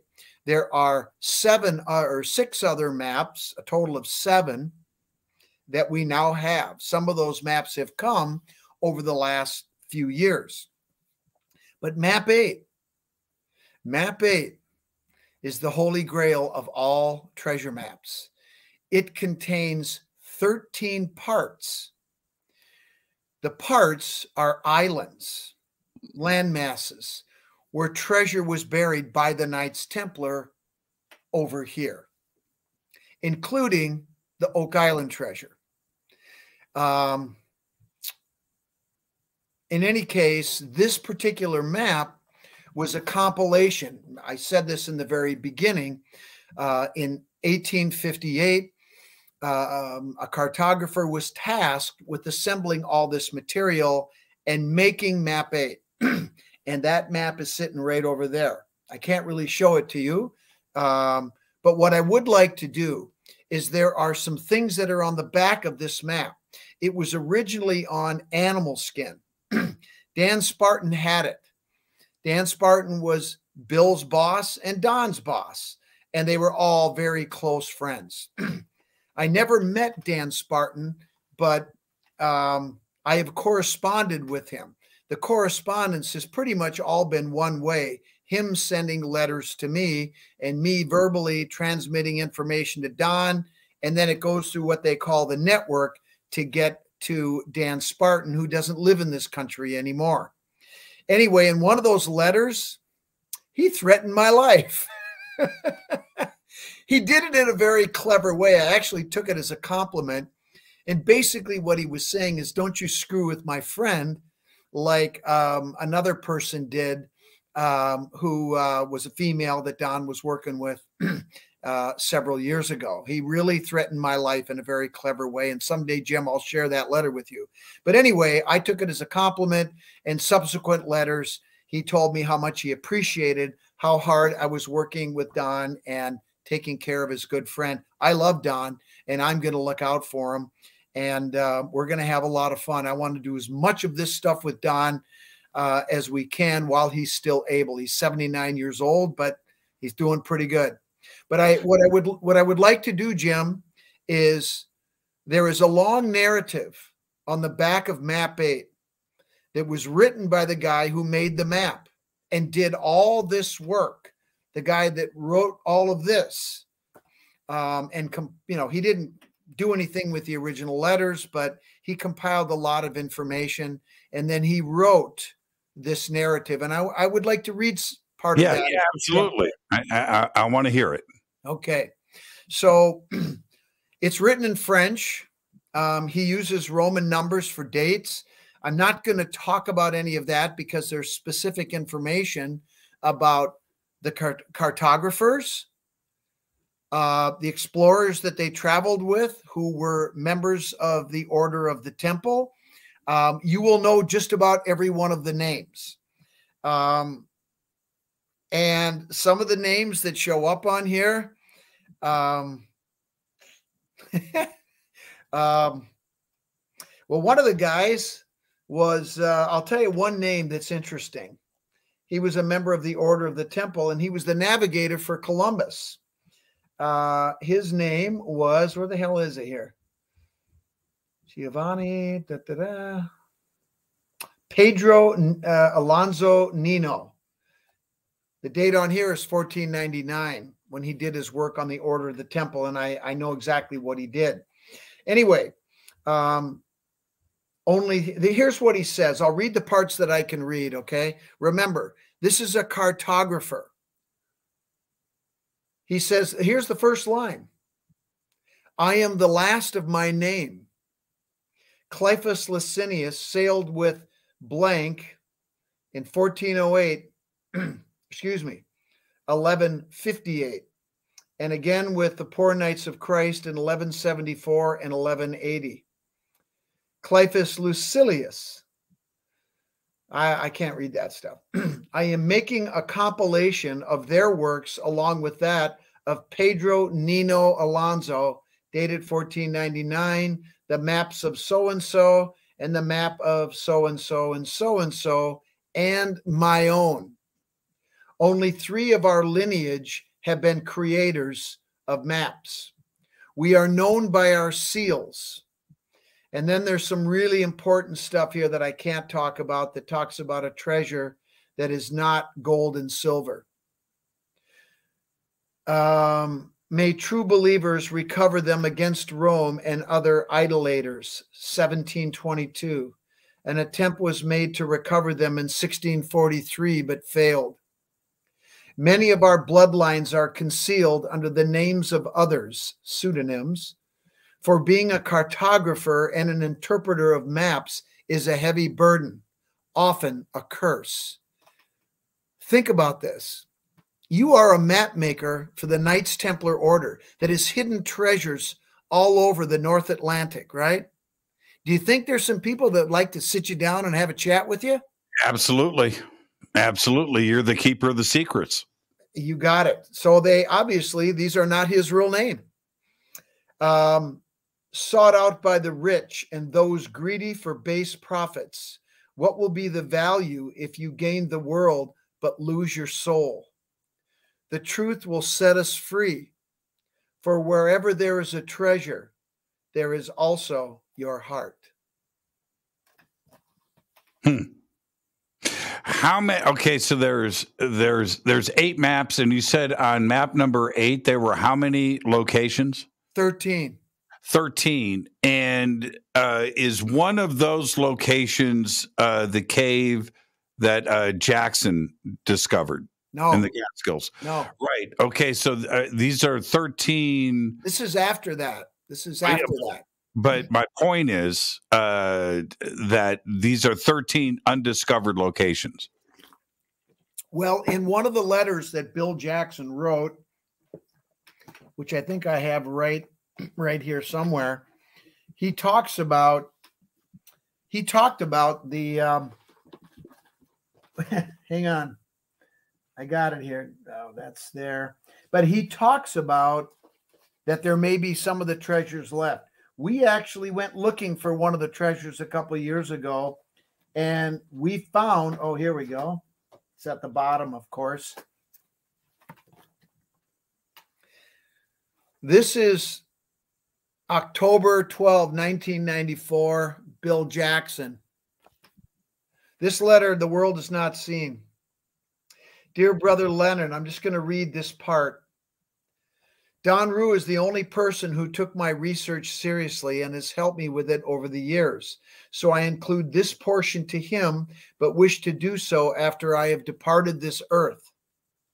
Since he is the youngest of the Spartan personnel, I think he will survive long enough for the current political situation in America to have passed on, leaving what I hope will be a more open government with less red tape. Now, this was written in 1994. And when Don read this for the first time, and it's recorded, I recorded it. Don just sat back and laughed and said, well, Bill would be disappointed. Now, I wanted to ask you, okay, I've got two things I've got to get out of my brain. Go ahead.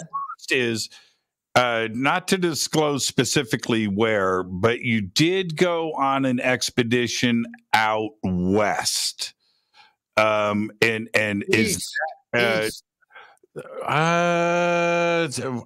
well, see, now you just answered my question. This is a different thing. It's not connected. That other location out west. Yep, I know what you're talking about. Right, I haven't told you about this yet.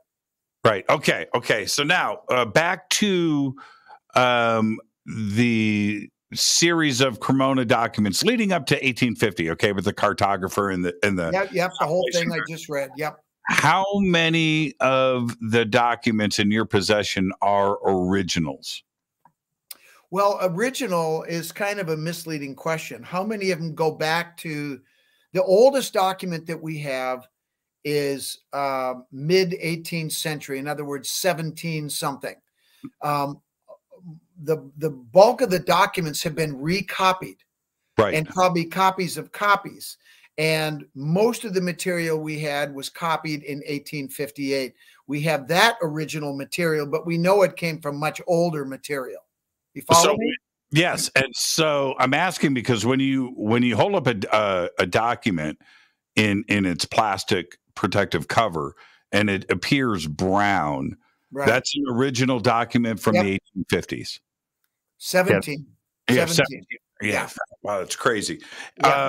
Now, the Cremona document itself, the one that was purchased in the 70s, that's a copy as well.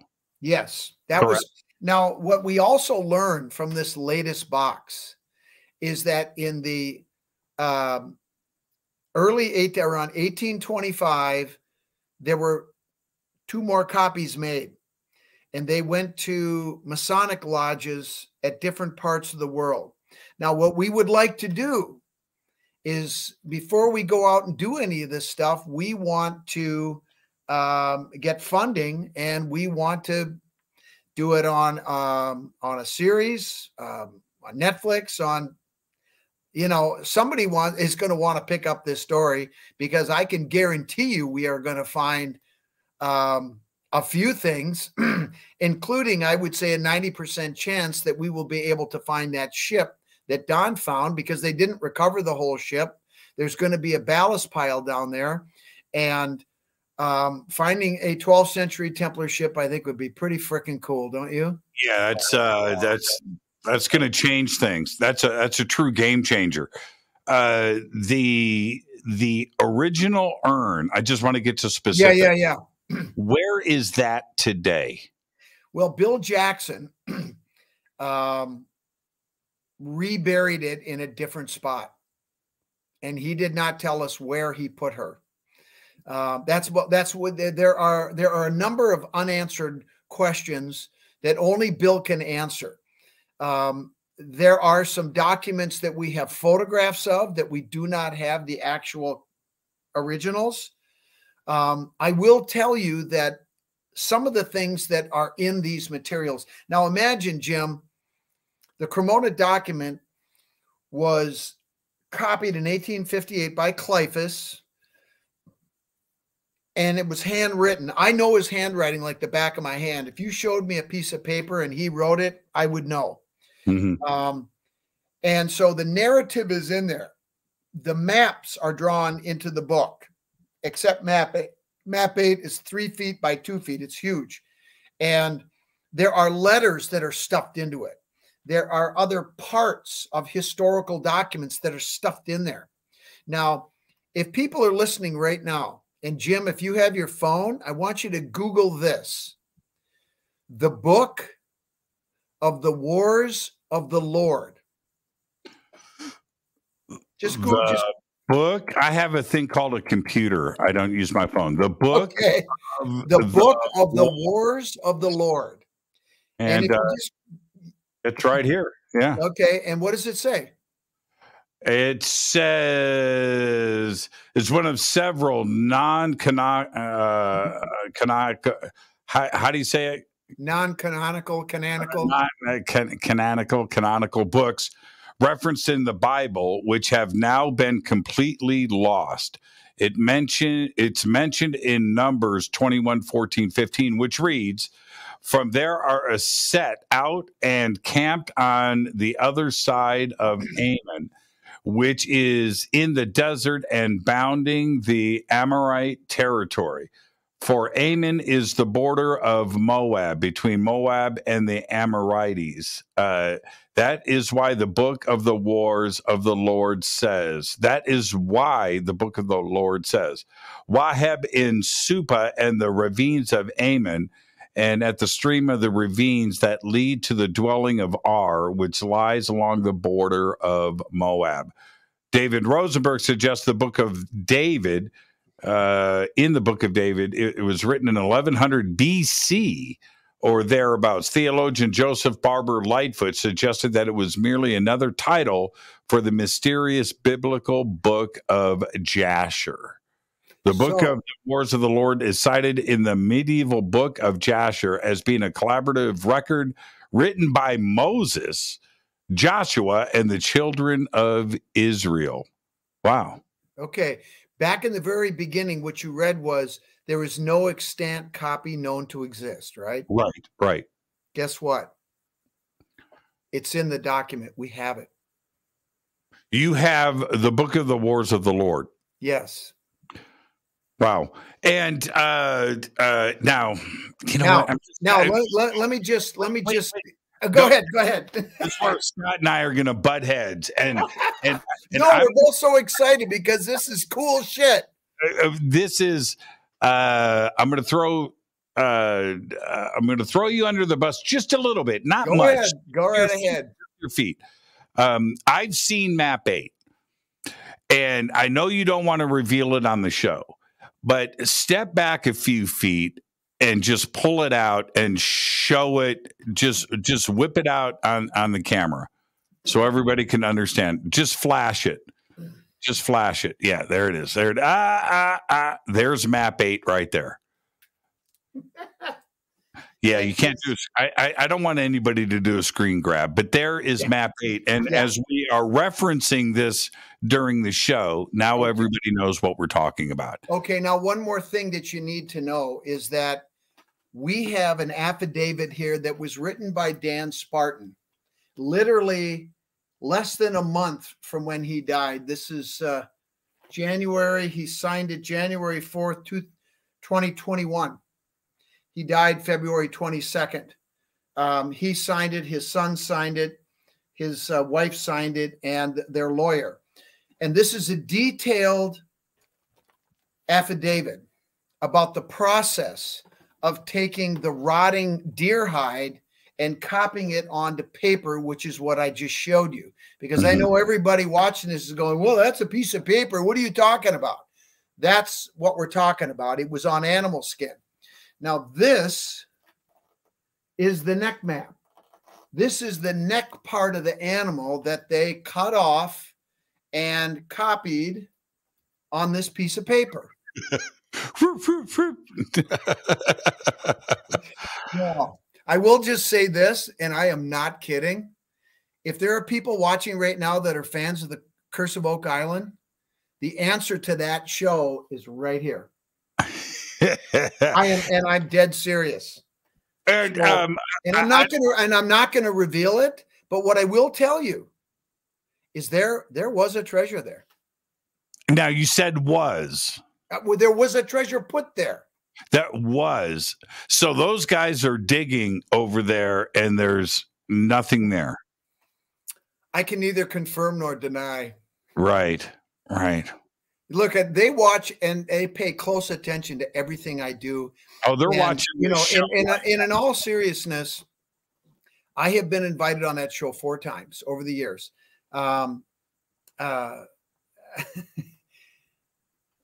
Kevin Burns called me twice personally. And if you know who Kevin Burns is, he passed away a little over a year ago. And he was a good dude. Ancient Aliens. Spot on, dude. Yeah. No, and you know what? He called me twice. And one time he said, Scott, we need you. And I said, I can't do it. And, you know, I appreciate I can't do it. And I won't go into why right now because it'll spoil it for some people. But there's a reason why I said no. And believe me, this ties directly into the work that I'm doing. But you know, the other part of this, though, is, and it wasn't Kevin's fault, but there's been some, you know, some shady stuff that's gone on. And I will reveal this secret. This person, Xena, who took one of the maps that we had, they've been using for 8 years, the Nova Scotia map. And then she also took another map that Don gave her. But what she didn't know was that it was a test to see what she would do. And it's this map right here. Yeah, I have that map. Yeah. This is the original. Okay. Yep. Mm-hmm. Look at that paper. That's not old paper, is it? No. This is a map that was made by Bill Jackson as part of his novel. He incorporated the Oak Island story into his novel, which he never finished and it was never published. So Don gave this to Xena as a test. And she took it to the Oak Island boys, and they're still using this map on the show. And they know it's fake, but they still use it. So send all of your email to scottwolter@gmail.com. You know what? The truth hurts sometimes, pal, but you know what? Yeah. I talked to one of their executives not too long ago, and they think our story's fake. And I said, wait a minute. You're using one of our maps, one of Don's maps, and you're telling me that you think our story's fake? Really? It's hot in here, Scott. It's hot. Hey, listen, Jimmy, if you can't stand the heat, get out of the kitchen, brother. I'm telling you. That's why we're bringing it. That's why you're here.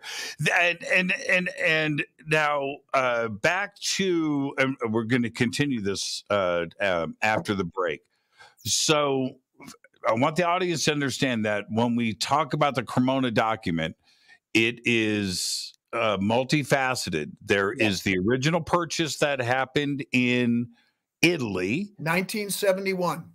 And that is a compilation and rewrites of the history going back to through parts the 12th century, which led to 10th century trips from Europe over here to what is now North America. We don't know if it was 10th century. It was sometime before that, maybe as late as the 10th century. But what I will tell you is also in these documents is there is information that goes right to Jesus and Mary Magdalene. In fact, the key document that Ralph de Sudley wanted to recover and did recover was the marriage document of Jesus and Mary Magdalene. And if you have read my book, Cryptic Code, you know that I have had some people contact me and share documents from the Vatican that basically state that they do have a copy of the marriage document, but the world is never going to see it. Let's take our break right here. This is Fade to Black. I am your host, Jimmy Church. Tonight, Scott Wolter is with us. And okay, Scott, turn around. What is in the black frame? The black frame. Oh, this one. What's in that black frame? I just want to see this really quick. The crossed crook and the flail. Does that look familiar to you? Yeah, it's our guest tonight, Scott Wolter. I want that in the bunker. Isn't that cool? That is too cool. It's called Badass is what it's called. So is Scott Wolter. This is Fade to Black. I'm your Jimmy Church. More with Scott after this short break. Stay with us. Hi, everybody. This is Rob Halford, the Metal Guard on JimmyChurchRadio.com. Your 1 million gigawatt paranormal powerhouse, KUNX-DB, the X.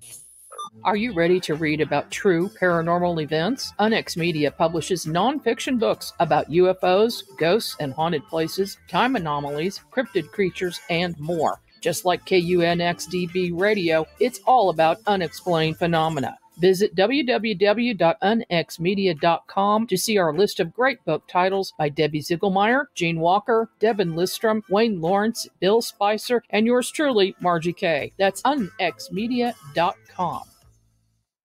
Life Change Tea has a great offer for you right now. The 3-pack special. Save $15 on their popular flavor pack of Super Tea. Get all 3 flavors, original, peppermint, and pomegranate. Life Change Tea tastes great. It's an all-natural, gentle cleanse with a unique blend of 12 herbs that helps keep your digestive tract clean, clear, and healthy. And it's so easy to make. Just brew, steep, refrigerate, and drink. Serve hot or cold. And 1 to 2 servings a day is all you need. You take care of the outside. Do the same for your inside. Life Change Tea is made right here in the United States and helps thousands feel their best. It's an important part of any daily routine.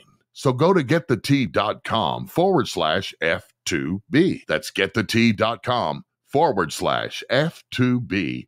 That's getthetea.com/F2B. This is Jimmy Church of Fade to Black, and I only drink Fade to Black blend coffee from Rivermoon. Just click on the Rivermoon coffee banner at jimmychurchradio.com. Promo code F2B blend. This is the only way forward. This is Fade to Black. Make contact. This is Billy Carson, founder and CEO of Forbidden Knowledge, and we're heading to Egypt this October. Come join Jimmy Church, myself, and the Forbidden Knowledge team as we spend a week exploring Giza, the Great Sphinx, the Great Pyramid, Saqqara, Dashur, Aswan, Edfu, Dendara, Karnak, and we'll celebrate Jimmy's birthday in Luxor. The Forbidden Tour of Egypt is this October 5th through the 12th and includes a 4-day Nile cruise, expert Egyptologists, and a chance to explore Egypt with Jimmy and I as your host through your journey of a lifetime. Space is limited, so make your reservations now. Please visit forbiddenknowledge.com for information and complete itinerary. That's forbiddenknowledge.com. This is Jimmy Church of Fade to Black, and this year, June 18th, 2022, the Disclosure Fest Foundation presents the Mass Meditation Initiative. It's Saturday, June 18th from 10 a.m. to 10 p.m., one day only at the Los Angeles State Historic Park in downtown Los Angeles, California, right next to Chinatown. I'm hosting the event again this year with music performances by Trevor Hall, The Desert Dwellers, Boran Ghee, and many, many more on 4 separate stages. There's 16 stages in total, over 30 acres in downtown Los Angeles, with vendors and tents and presentations and workshops with Billy Carson, Adam Apollo, Lori Spagna, Laura Eisenhower, Brad Olson, David Palmer, and many, many more. It's all simple to do. Just go to disclosurefest.org for all of your tickets, information, and a full schedule of the day's events. Again, disclosurefest.org.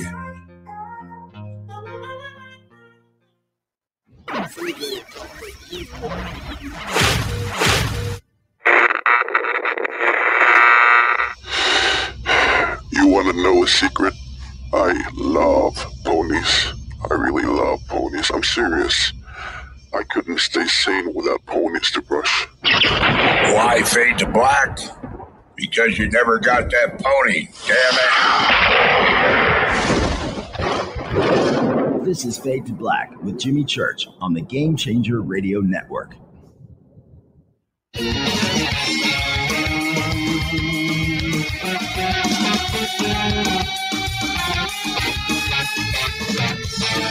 All right, welcome back. Fade to Black. I am your host, Jimmy Church. Tonight, Scott Wolter is with us. Scott Wolter. And finally, Scott and I are live together at the same time. And I totally dig this, Scott.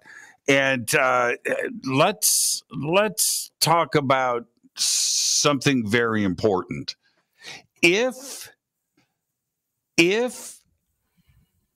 somebody was here before Columbus and potentially discovered things and did a land grab and marked and left things, is this something that could change? I mean, could we be in the United States of the United Kingdom, or the United States of Scandinavia, or the United States of Norway? And this would be a reason to suppress all of this because potentially somebody else has a claim to this country. That is an excellent question. In fact, I have been contacted over the course of the last 4 years by 2 different attorneys that were asking me specifically about the rune stone for that very reason. that said, who would it be? I mean, stop and think about it for a second. You know, I say it was the Templars. I know it was the Templars. Who are the Templars? What nationality? What country? What group? Who do they represent? Now, it could potentially be you have Scotland, you have the United Kingdom, you have Portugal, you have Spain, friggin' Malta. Well, you got Norway. I mean, Norway, yeah. You got Scandinavian countries. But the truth of the matter is, the Templars were not. They didn't identify with any particular nation. They didn't identify. I mean, people identified them with the Roman Catholic Church, but part of the reason they were burned is because the church finally figured out that they weren't the Catholics that they thought they were. They were monotheists. They embraced an ideology that goes back to Egypt and beyond. They venerated the sacred feminine. This is something that the church was not going to tolerate at all. So the point is that there is no country that can make a claim, because the Templars were multi-country. I mean, they had commanderies in many countries. So, but really, what this boils down to is that the ideology, the ideological descendants of the Templars are the modern day Freemasons, right? They were practicing Freemasonry. Our founding fathers inherited their work. They knew all about the runestone. They knew about the Newport Tower. They knew about a lot of these artifacts that were left here, but they just didn't tell anyone. In fact, these guys were also Knights Templar, our founding fathers, and they were all Freemasons. So 53 of the 56 signers were Master Masons. So make no mistake that this country was founded upon the principles of Freemasonry that are an outgrowth of what happened to the Templars back in the 14th century. That's why we have freedom of religion in this country, right? Because they know what happens when one religion gets too powerful and starts to intermingle with the monarchies of Europe. That's one legitimizing the other and putting, the state above the people.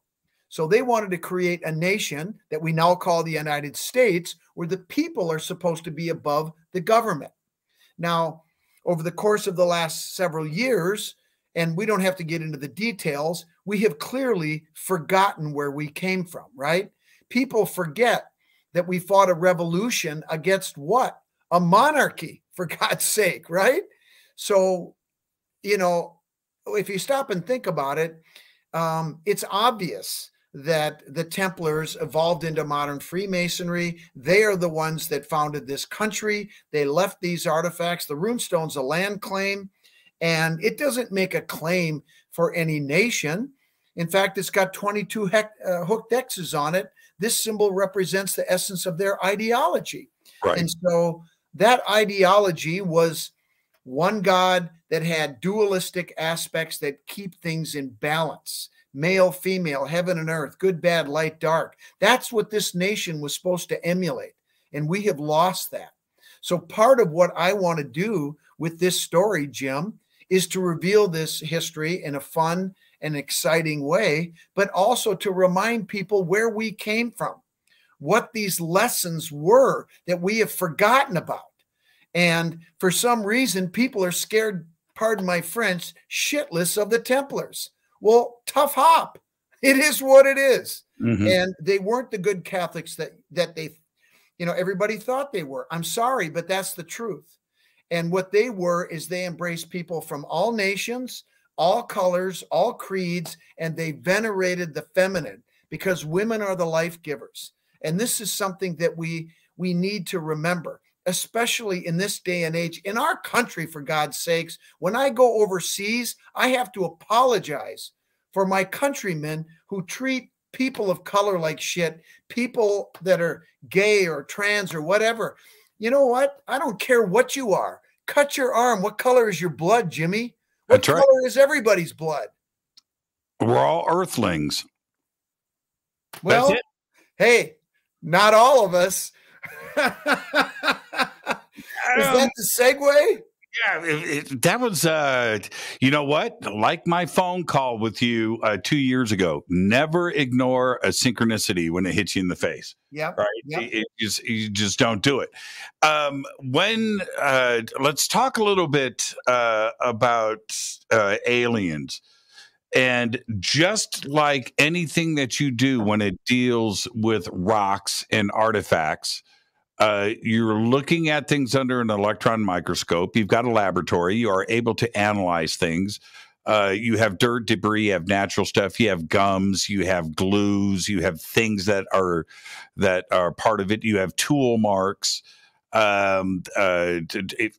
Tools were used, whether it's 2,000 years old or 10 years old. You tool and carve these things with something. And so you are able to look at all of this and start to deduce things and come to some conclusions. So when, just like the Kensington Rune stone, that you have to look at very, very closely, and the Back Creek stone and everything else, right? We could go down a long list of stuff. When you look at these artifacts from Central and some South America, that clearly represent what we now know today as alien or ET, star systems, star maps, solar systems, planets, asteroids, what looks like craft. Exactly. What kind of dating are you looking at, and have you had red flags? What type of dating are we looking at? Well, there's two different ways that we have been able to date these so-called alien artifacts. Well, hold up this artifact that you don't have to use the light, but hold this up. Okay. And there's I need the light. Okay. No, it's okay. It's okay. You can hold it close to the camera just for a second. Yeah. And that's perfect. That one is a little bit different. Do you see the all-seeing eye? Of course. It's very clear. Yeah. Okay. So when you have an object like this, an artifact like this, you are in possession of it. You didn't ignore this. Why is this in your possession? This one? Yes. Well, this particular one is because of that all-seeing eye. I find to be very interesting, and actually is sort of a dovetailing of the Templar story and the alien story. One of the things that I was told by my contact is that Freemasonry is directly connected to the alien phenomena in ways that I am still trying to figure out. This artifact with the all-seeing eye inside of an equilateral triangle, the delta, if you will, is a very important Masonic symbol. And it's on our dollar bill, right? It was designed by Freemasons and initiated people. And the all-seeing eye goes back to the Eye of Ra and the Egyptians and beyond as a symbol of deity. A lot of people would use the term God, but I think deity is really a better term. But in any case, this particular one has, you saw the alien on the other side. What I haven't shown you is all around the edge of this thing are these symbols that we talked about, all the way around. And some of these are fairly complex. I know it's hard to see them, but I think you can see that there's some pretty you can clearly see what's going on there. Right. So, for me, it's the symbols are my number one thing. But here's what I'll tell you about the science that we've been able to do on these things and some of the observations that we've made. This one here is one that I absolutely love.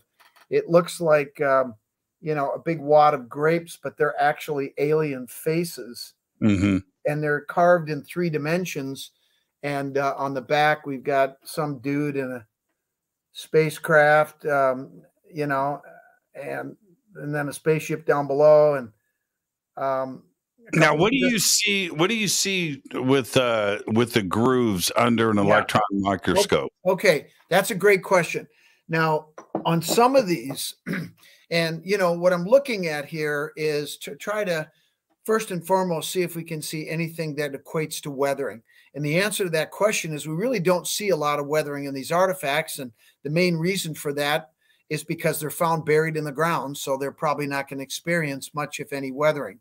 One of the other things that I've looked at or looked for, but I haven't been able to find yet, is evidence of secondary deposits. Well, I guess I have seen some iron oxide staining, because when water percolates through the ground, it picks up minerals and it will deposit them on the rocks down below, right?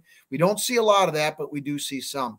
So that's really not an area where I can contribute too much. But when I do look at the grooves in some of these artifacts, and I don't know how the hell they did this, but imagine a groove that's cut like this, that has a rounded bottom, right?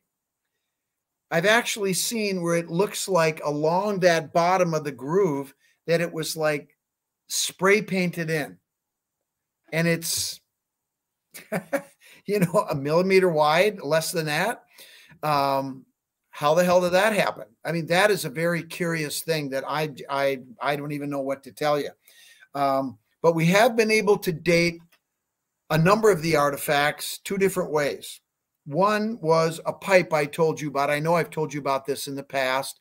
A small pipe. It was only about this big. It was really cool because it had an alien face on the front of the bowl. The eyes were carved out so air could go directly into the bowl, and he had to cover his eyes to get the draw, to get the smoke, to inhale it. There's all kinds of interesting symbolism there. But there was resin that was built up in the bowl, and there was sediment on top of the resin, right? So that was interesting to me. And I thought, well, maybe we can date this resin. And so I ended up sending it to the lab. Well, I called him first and I told him what I wanted to do. And he said, hey, Scott, just send me the pipe. I'll collect the sample for you and we'll test it. Now that was great because that eliminated one point of the chain of custody of that material. I sent the whole pipe to him. I didn't collect it myself, have somebody question the way I did it. The lab did it, okay? About 3 weeks later, I get a call from him, and he said, Scott, he said, can you pay me for this right now? I said, sure. I paid him with a credit card. He sent me the email. Oh, before he hung up, he said, by the way, he said, don't ever send me another one of these things again. I said, why not? He said, just don't do it. And when I got the test results back, I nearly wet myself. Do you remember what that number was? It was 15,000 years. Not that one. This one was 5,400 BP. That's right. Before present. That's the youngest date that we have gotten, by the way. And so I think the resin in the pipe was 3,000 BC. 3,400 BC. Yeah. Well, okay. Come on, Scott. Why do you bust my chops all the time? What's 400 years amongst friends, right? but 5,000-year-old resin. Is that okay? There's going to be people out there who say you could fake that. How would you do that? You tell me how you could do it. I don't know. Now, Scott, you're a pothead. What kind of resin was it? What? What kind of resin was it? Do you know? Was it tobacco? Was it something else? I don't know. Maybe it was DMT. I mean, I have no idea. I mean, but by the time I got the pipe back, he had cleaned it out pretty good. So that doesn't mean that maybe you couldn't take a solution and put it in a slurry and somehow do some geochemistry on it. That's a good question. We've never done that. Maybe we could. That's a good idea. Yeah. I just thought of it. Well, pot was growing all over North America. Do you think they've been smoking pot since the beginning of time? That's right. And who knows what other hallucinogens and other medicinal plants they were using to medicate or take a trip. I mean, so what? Maybe they get to an alternate reality and they see maybe that's how they communicated with the aliens. How do we know? Yeah, 5,400-year-old resin. Okay, so back onto these grooves, though. Okay. What is it possible? I haven't seen thousands of these objects, but I've certainly seen hundreds of these objects coming out of Mexico. I've held them in my hands. I've shared images with you in the past. Yep. And these crazy dates are thrown out there, 15,000 years old. What is fascinating to me is the intricacy of the work. Now, if it's modern, then there is a factory in Mexico somewhere that is cranking these out. And I just think that somebody would have been caught, that these grooves are, what's the word? It would be a modern groove. It wouldn't look ancient, right? Well, so what are you seeing with these grooves? Is there anything that tells you that these are modern tool marks? Well, no. I mean, if somebody wanted to make that argument, I'd say, okay, prove it. I mean, you can take a sharp stone tool, you can flake it. I mean, you've seen some of these points that have been flaked by the indigenous people, and they're incredible. I mean, the level of detail, you could use them to do surgery, right? So to be able to carve what we see here, could they have created a tool that would do that? No problem. 10,000 years ago, I have no doubt that they could. However, I will say that the quality of the workmanship on some of these artifacts is astounding. I'll show you another one right here that is really, really cool. Okay. Now, this one is carved in 3 dimensions. See that? It's a bas relief carving is what it is. And you can see there's all kinds of symbols on the top there. Can you see that? Yep. Yeah. And then on the back, there's some really, amazing stuff as well. Yep. And the quality of this work is so good. It just seems that it's, and with such consistency that I just don't see this being a primitive culture. I see this, the quality of this work is, it's outstanding. And so who did it? When did they do it? These things came out of the ground for all intents and purposes. Until somebody shows me that there's somebody fabricating these in, a warehouse somewhere down in Mexico, I'm going to take them at face value. The other reason why I take them at face value is you see this amazing one right here. Now, this is obviously 3-dimensional. These are individual pieces that have been set in like a mosaic, right? Right. Now, this red area here you see between the pieces, that is a glue. It's whatever's holding these together. Now, can't you carbon date that glue? This one right here. Do you see this real light area right here? Yes. I got it. Everything's backwards. Sorry.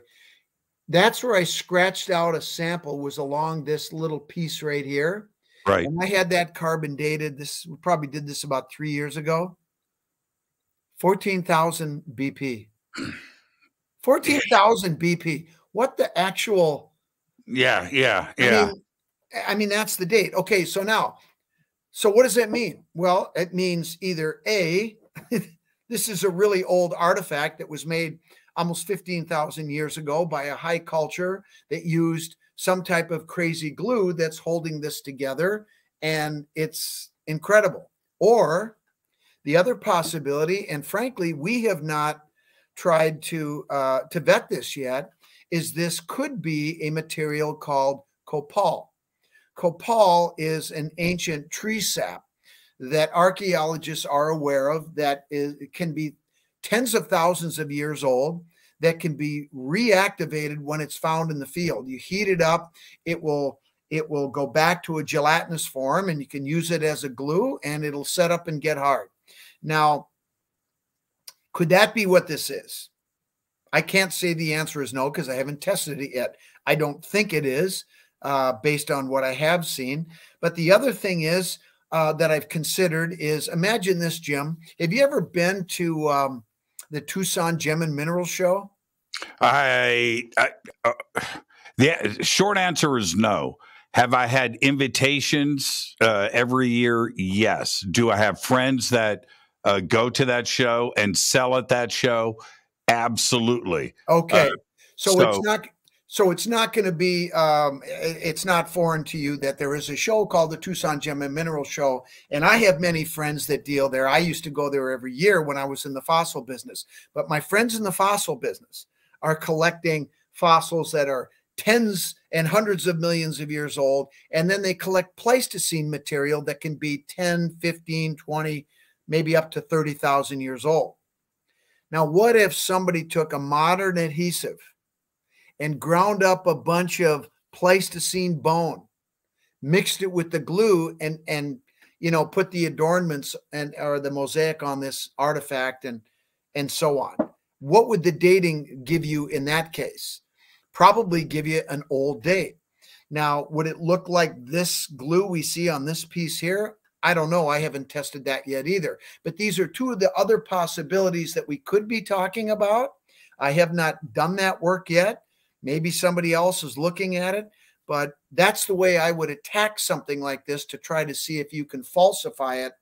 But so far, nobody's been able to prove that.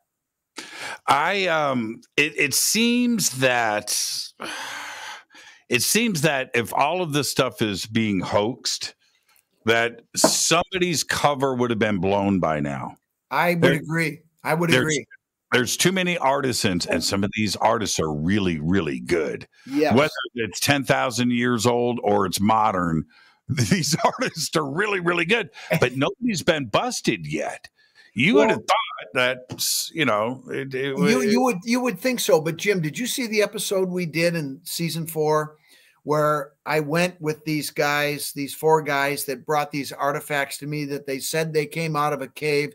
This was over on the eastern coast of the Gulf. Where the hell were it? Veracruz. Yeah, Veracruz. I remember that, and we shared those videos of the caves. Yeah, remember the artifacts and how bad they were, and the one had, you know, the cleverly disguised UFO.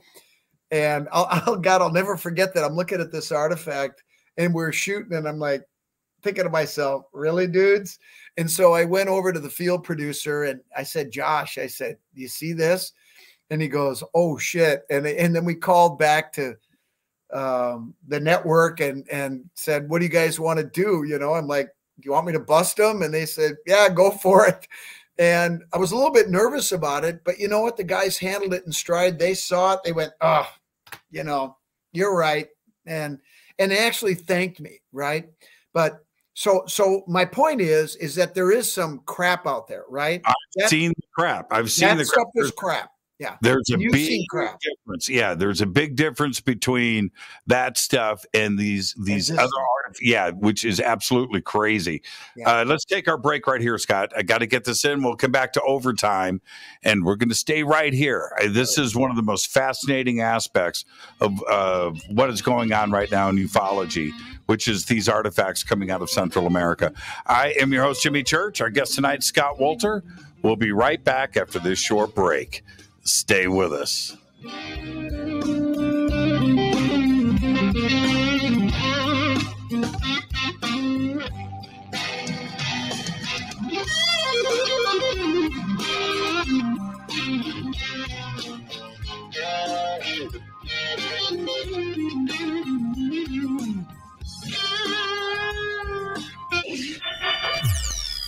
You're listening to Jimmy Church and Fade to Black on the X.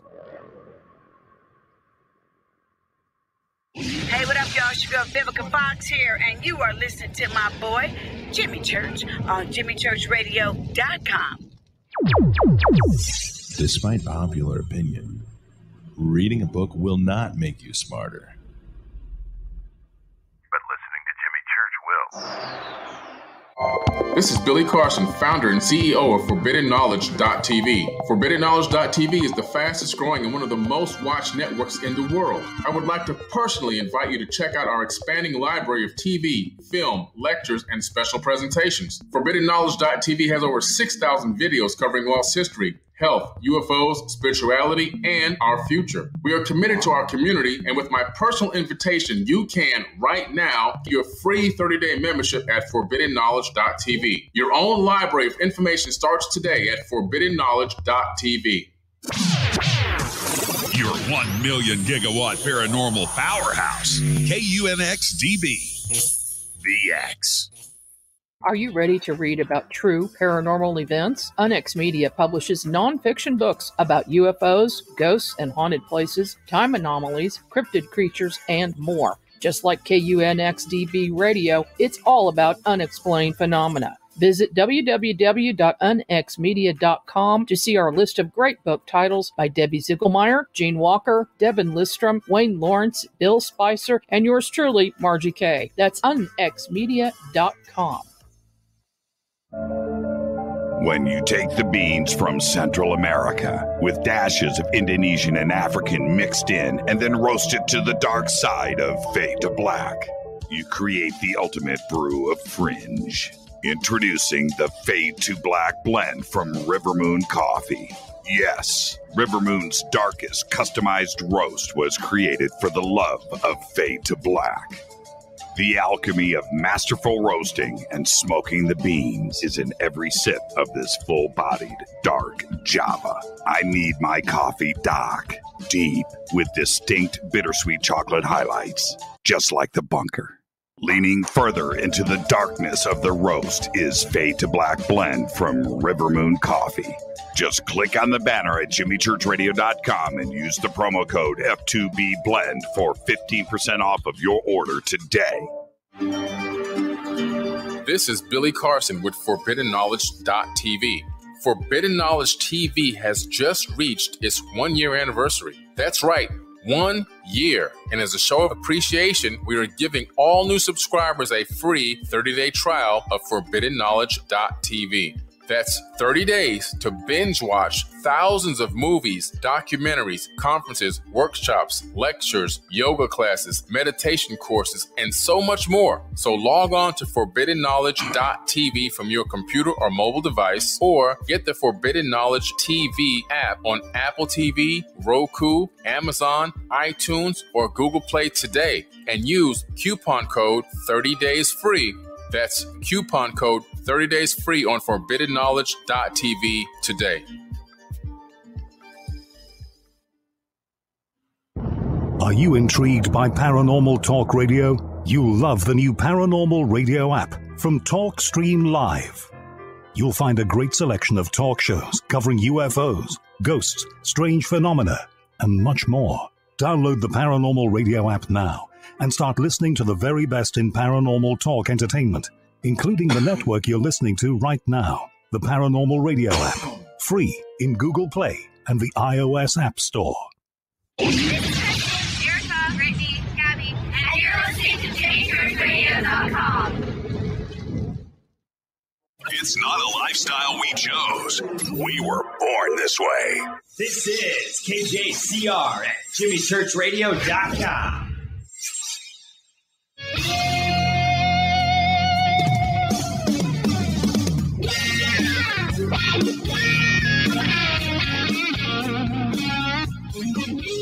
Welcome back, Fade to Black. I am your host, Jimmy Church. Tonight, Scott Wolter is with us. We're going into overtime tonight, and Scott has been showing us some different artifacts of the alien kind that have been surfacing in Mexico. And I've been checking this out for a number of years, and I'm fascinated with it. And Scott, a couple of years ago, I was sent a video of an excavation in a cave, and this is what the video showed. It was first off, it was the expedition to the cave, right? That took a couple of days, deep in the jungle. They get there, and there's a series of ropes going down deep into this cave. They go back and they have dug out this artifact, and it was big. It was like the size of a washing machine, right? And they pull this thing out, and as it comes out, and it's covered in dirt and mud, and they're wiping it down, and it's a person sitting in a throne, Okay, so and it's square. It's massive. And they pull it out. They get this thing. It's huge. It's massive. It's gigantic. Yep. In the back of a pickup truck, and they take it back into town, and they take it off of the truck, and they're starting to clean it off. And the high-res camera shots that are going over this seated figure, you can see the cracks in the marble or whatever stone it is. It's obviously very old and it's big. This isn't one of the tiny little things that, right. Knives or the pipes or these things, this is the size of it's probably bigger than a dryer or a washing machine, but it's a shape. Anyway, down one of the arms of the chair, right down the front, and the camera's going down. There it is. There's an alien face, right? It's right there. It's clear as day. And they're wiping it away. And now, as I look at this, okay, it is what it is. But somebody going through that kind of effort to hoax a 1-ton piece of granite, whatever this is, and to carve it, to bury it intentionally in this cave and do this expedition. And these weren't, how do I say this? These didn't look like seasoned hoaxers with money. These look like normal people covered in dirt, right? In this expedition, right? There's nothing professional about this. And but they pulled this object out, and I looked at it, and the only thing that I could think of is why hoax this? Now, I never heard anything else about this object. I didn't see any other videos. I haven't heard anything, and I don't know where it is. It's probably in China. And why do you say that? Because I have been contacted by many of these people that are finding the exact artifacts that you're talking about. I got a guy pulled up right here. He texted me again today, and he says that they're pulling out these giant plates. Let you describe. He said there's one plate they pulled out that was 8 feet long. It was like 4 feet tall. It was a landscape thing with all kinds of alien figures. This particular one had aliens having sex. And it was a bas relief carving, kind of like the one I showed you before, but it was in jade. And actually, I have a piece that came from that site right here. And if you look at, I don't know if you can see that carving. Yeah. There's a guy sitting there. Yeah. Looks like he's in looks to me like a ritual, but if you look at the other side, can you see the alien? Yeah, I can. And that's jade. Both ends are jade. There's another alien there. I think that's a female. Yeah, she's got breasts. Right. And the other side has another shaman, I think. Oh, it's got an alien. No, it's got an alien head and a spaceship. But what's interesting is that the middle of this thing is bone. See that? Yeah. And there's a person right there that I don't think is an alien, but I can't tell. And then it has maize, corn. See that? Yeah. Yeah. So I tried to date this thing. I actually drilled a hole into the bone right there. Right. And the bone, the collagen in the bone was gone. So I wasn't able to date this thing, but it's old. Yeah, and this was found down in, probably found in an area very similar to where you were. But you know, Jim, you mentioned something about a throne. And this is one of these serendipitous moments that's happening right now, because I picked up this artifact, I put it in my lap, and I was going to show it to you. And then you started, you still haven't seen it, have you? It's in my lap. I saw you sit down with it. Okay, so what is it? Okay, well, first off, okay, That's crazy, right? Yeah.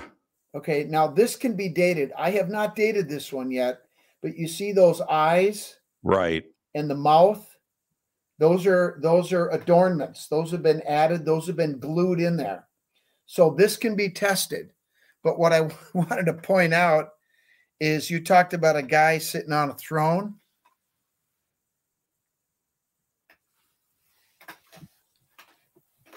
Can you see this guy here?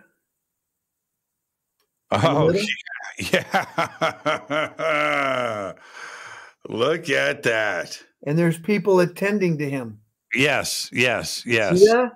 Yes. Trying to get the light on it, but yeah. That's very similar to what. Yes. See that? Yeah. So Now, how about that for serendipity? synchronicity.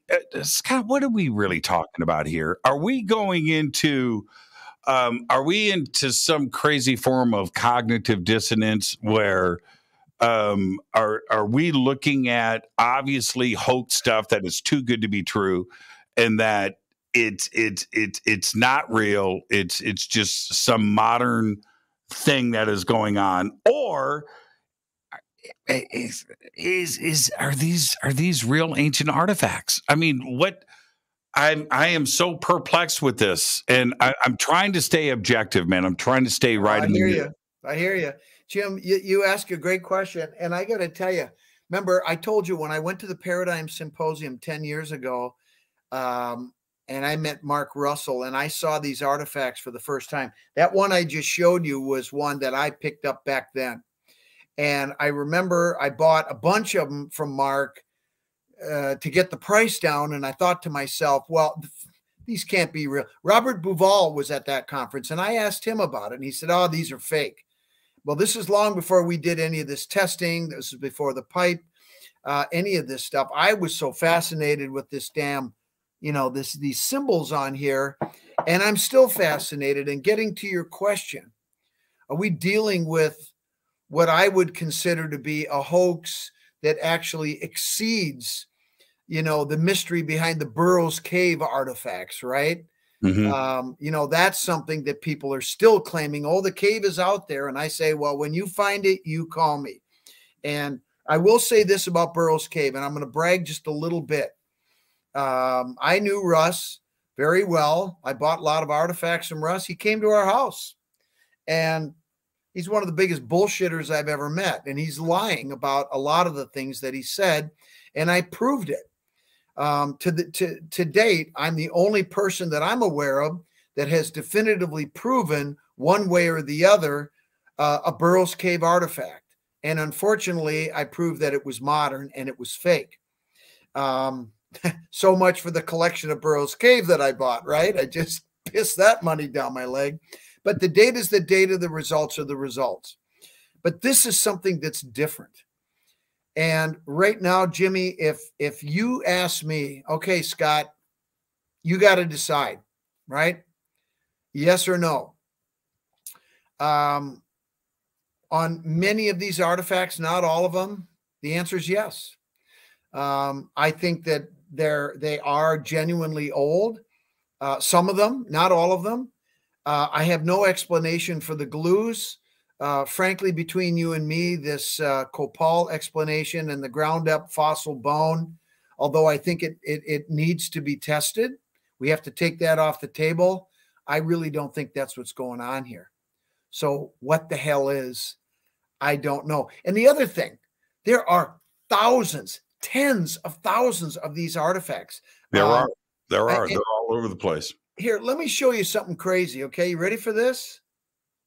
This guy down that I contacted, or he contacted me and is sending me all kinds of artifacts that, frankly, I think are incredible. This one is pretty nuts. Look at that one. Yeah, see, now that's oh, come on. Right? That's an oh, come on. I know, but what the hell, dude? I know. Okay. Okay, but that's not what I wanted to show you. Here's what I want to show you. Okay.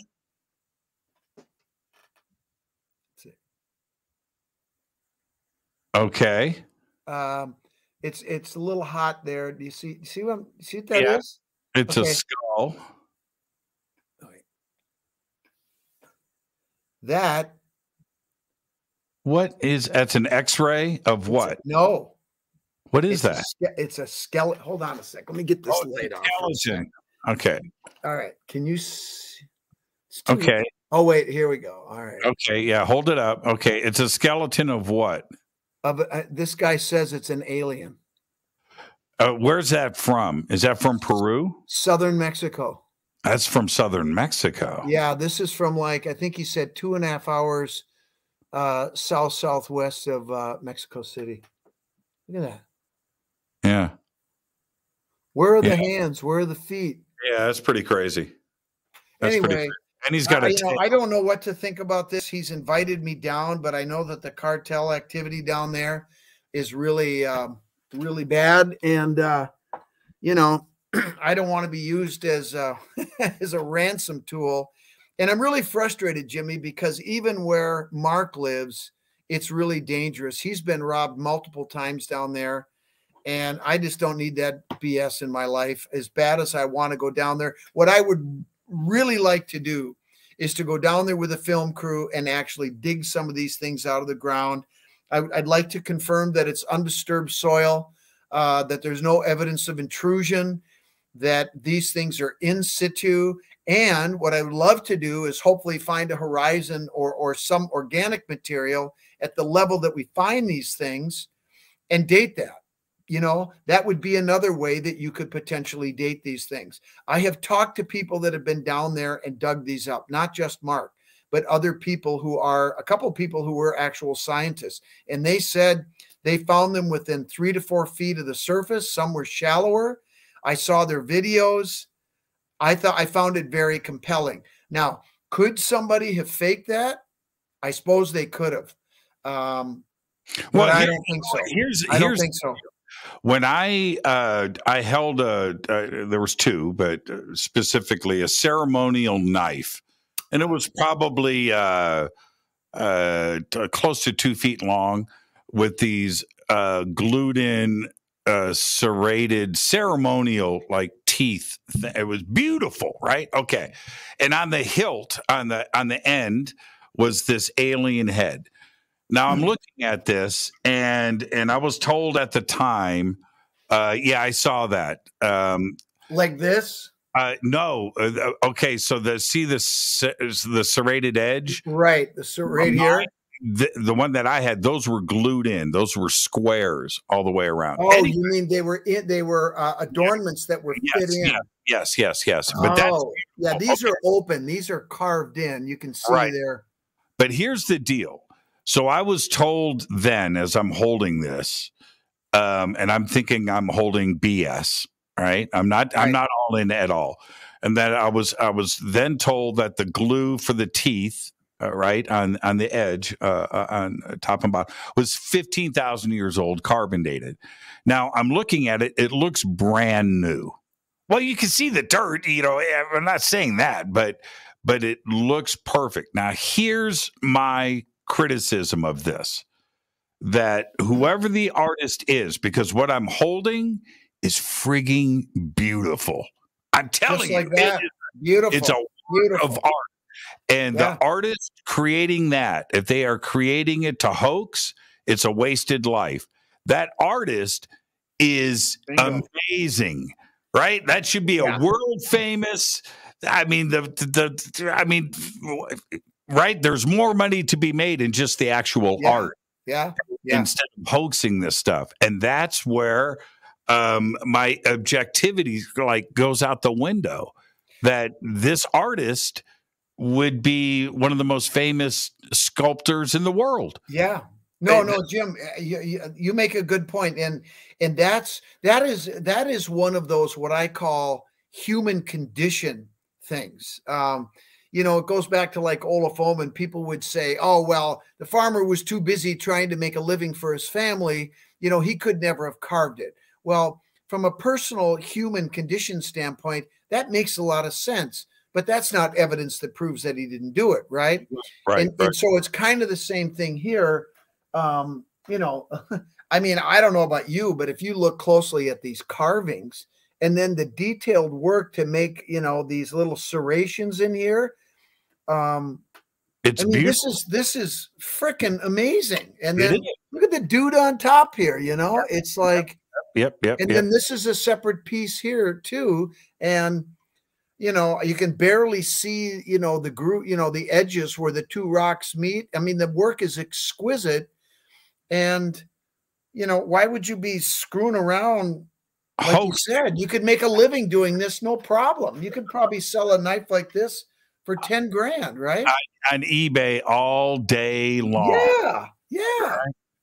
So I am so confused with this, and I know, like I said, it's a cognitive dissonance where I'm going to have somebody like Michael Shermer go, "Church, come on, that's fake. It's hoaxed." Well, okay, then Jimmy, here's what you do. Okay, look, I deal with this stuff all the time, and from people that are really smart and people that I love. I have a very tight group of researchers, and a couple of them are pretty skeptical, and one of them drives me crazy because everything is not what we say it is. Now, those are the kind of people that I want around me because I want them to think critically. I like to think that I'm objective all the time, but I'm not. I mean, I'm all in on the rune stone, and you're not going to change my mind. But here's the thing. If somebody's going to disagree with me, or somebody's going to disagree with you, and they're going to get on your show and say, "Oh, that's a bunch of BS." The next question for you from your mouth should be, "Okay, really? I appreciate that. Tell me specifically why you think that." Okay? If it's just because you believe it to not be true, or as many people who tell me, "I believe in the runestone," I say to people, look, it's not a matter of faith. It's a matter of evidence. And when I draw a conclusion, right, I have to come loaded with the evidence to support the conclusion that I've drawn. It's the same thing for people that say, "Oh, that's BS." Really? That's great. Tell me why you think it's BS. And I think sometimes, especially if it's somebody that like you and I mean, if you got into my grill about something and I was, on shaky ground, you're going to punch me out a little bit, but I'm not going to be offended. At the end of the day, we're still friends. Right. And that's the kind of relationship I think that's so valuable, because sometimes people are afraid to speak up and say, "Oh, Christ, that's a bunch of bullshit." Tell me, but don't just tell me what you think. Tell me why you think it. That's right. Because maybe you might be right. There for this is just how my mind works, Scott. For these thousands of artifacts to be created, there is a factory somewhere full of people with Dremels, right? With Dremels, night and day. 3D. Yes. But the stones have to be brought there. They have to be designed. They have to be created. Then they've got to be shipped somewhere and dug in, holes dug, caves found, artifacts put in, dirt refilled. It's like this logistical nightmare. Somehow this and not get caught. And not get caught. And here's another thing, Jim. Every one of these freaking artifacts is different. It's not like they're pumping them out in China in some factory where they're making tens. I mean, every single one is unique. Now, you see a lot of the same iconography. You see, sort of the same sort of layout sometimes, but it's always a little bit different. And I'll tell you what, who's coming up with these damn symbols? Okay. Everyone is different. Who's doing that? I know. Like Bob and Jill and Tom in the factory. Oh, what'd you make over there? I mean, right. And not repeat. So ask your friends, the ones that make these blanket statements. I wish Robert Bivol was here. I'd say, Robert, you know what? I respect the hell out of you and I value your opinion. But dude, you got to bring some support to your opinion. Otherwise, it doesn't mean crap. Yep. It's just, that's it. Yeah. It's tough, man. Yeah, it's tough. And I've held so many of these in my hands and looked at it really closely, and I can't figure it out. I can't. One more question. Well, I got a question for you, Jim. Okay, and be honest, okay, because we're all listening. So you hold one of these artifacts, okay? And you and I have just now been scratching our brains, trying to think scientifically, trying to, to think about it from a human standpoint. Could these people have done this? Going out in the field, digging holes, doing the whole thing that you described. But be honest with me. When you hold these things in your hand, what does your gut tell you? What does your heart tell you? Do you feel something when you hold these artifacts, when you see these artifacts? Is there something else that is hard to put into words, that's hard to quantify? Yeah. But is there something there? Scott, they feel magical to me. There is just something so esoteric to them. The real ones, and where there's a smoothness to it, that this tactile thing that you get, and they're all heavy. These aren't soapstone, right? It's not sandstone, and it's and they're exquisite. They're perfect. They're magical. And that's what I get from it. There's something very, very mystical. I'm telling you, I didn't think about the resin part, but I did hold one of the pipes, right? A bigger pipe than yours. And I looked right in. That thing was smoked in. I looked right in it, and this is. So let me ask you this: did you ever take that pipe and have a puff yourself? No, I don't puff anymore. Oh, okay. I don't puff anymore. Just for fun? No, I don't. I haven't done it in a while. Hey, Scott, thank you so much. Listen, good luck on your trip. Okay.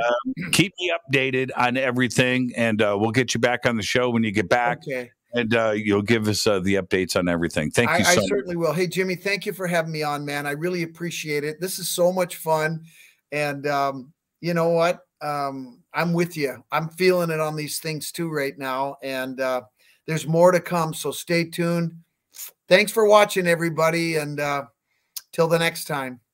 Scott Wolter. Scott, you're the very best, my friend. Thank you so much. My best to Janet. Safe travels, and we'll see you when you get back. Scott Wolter.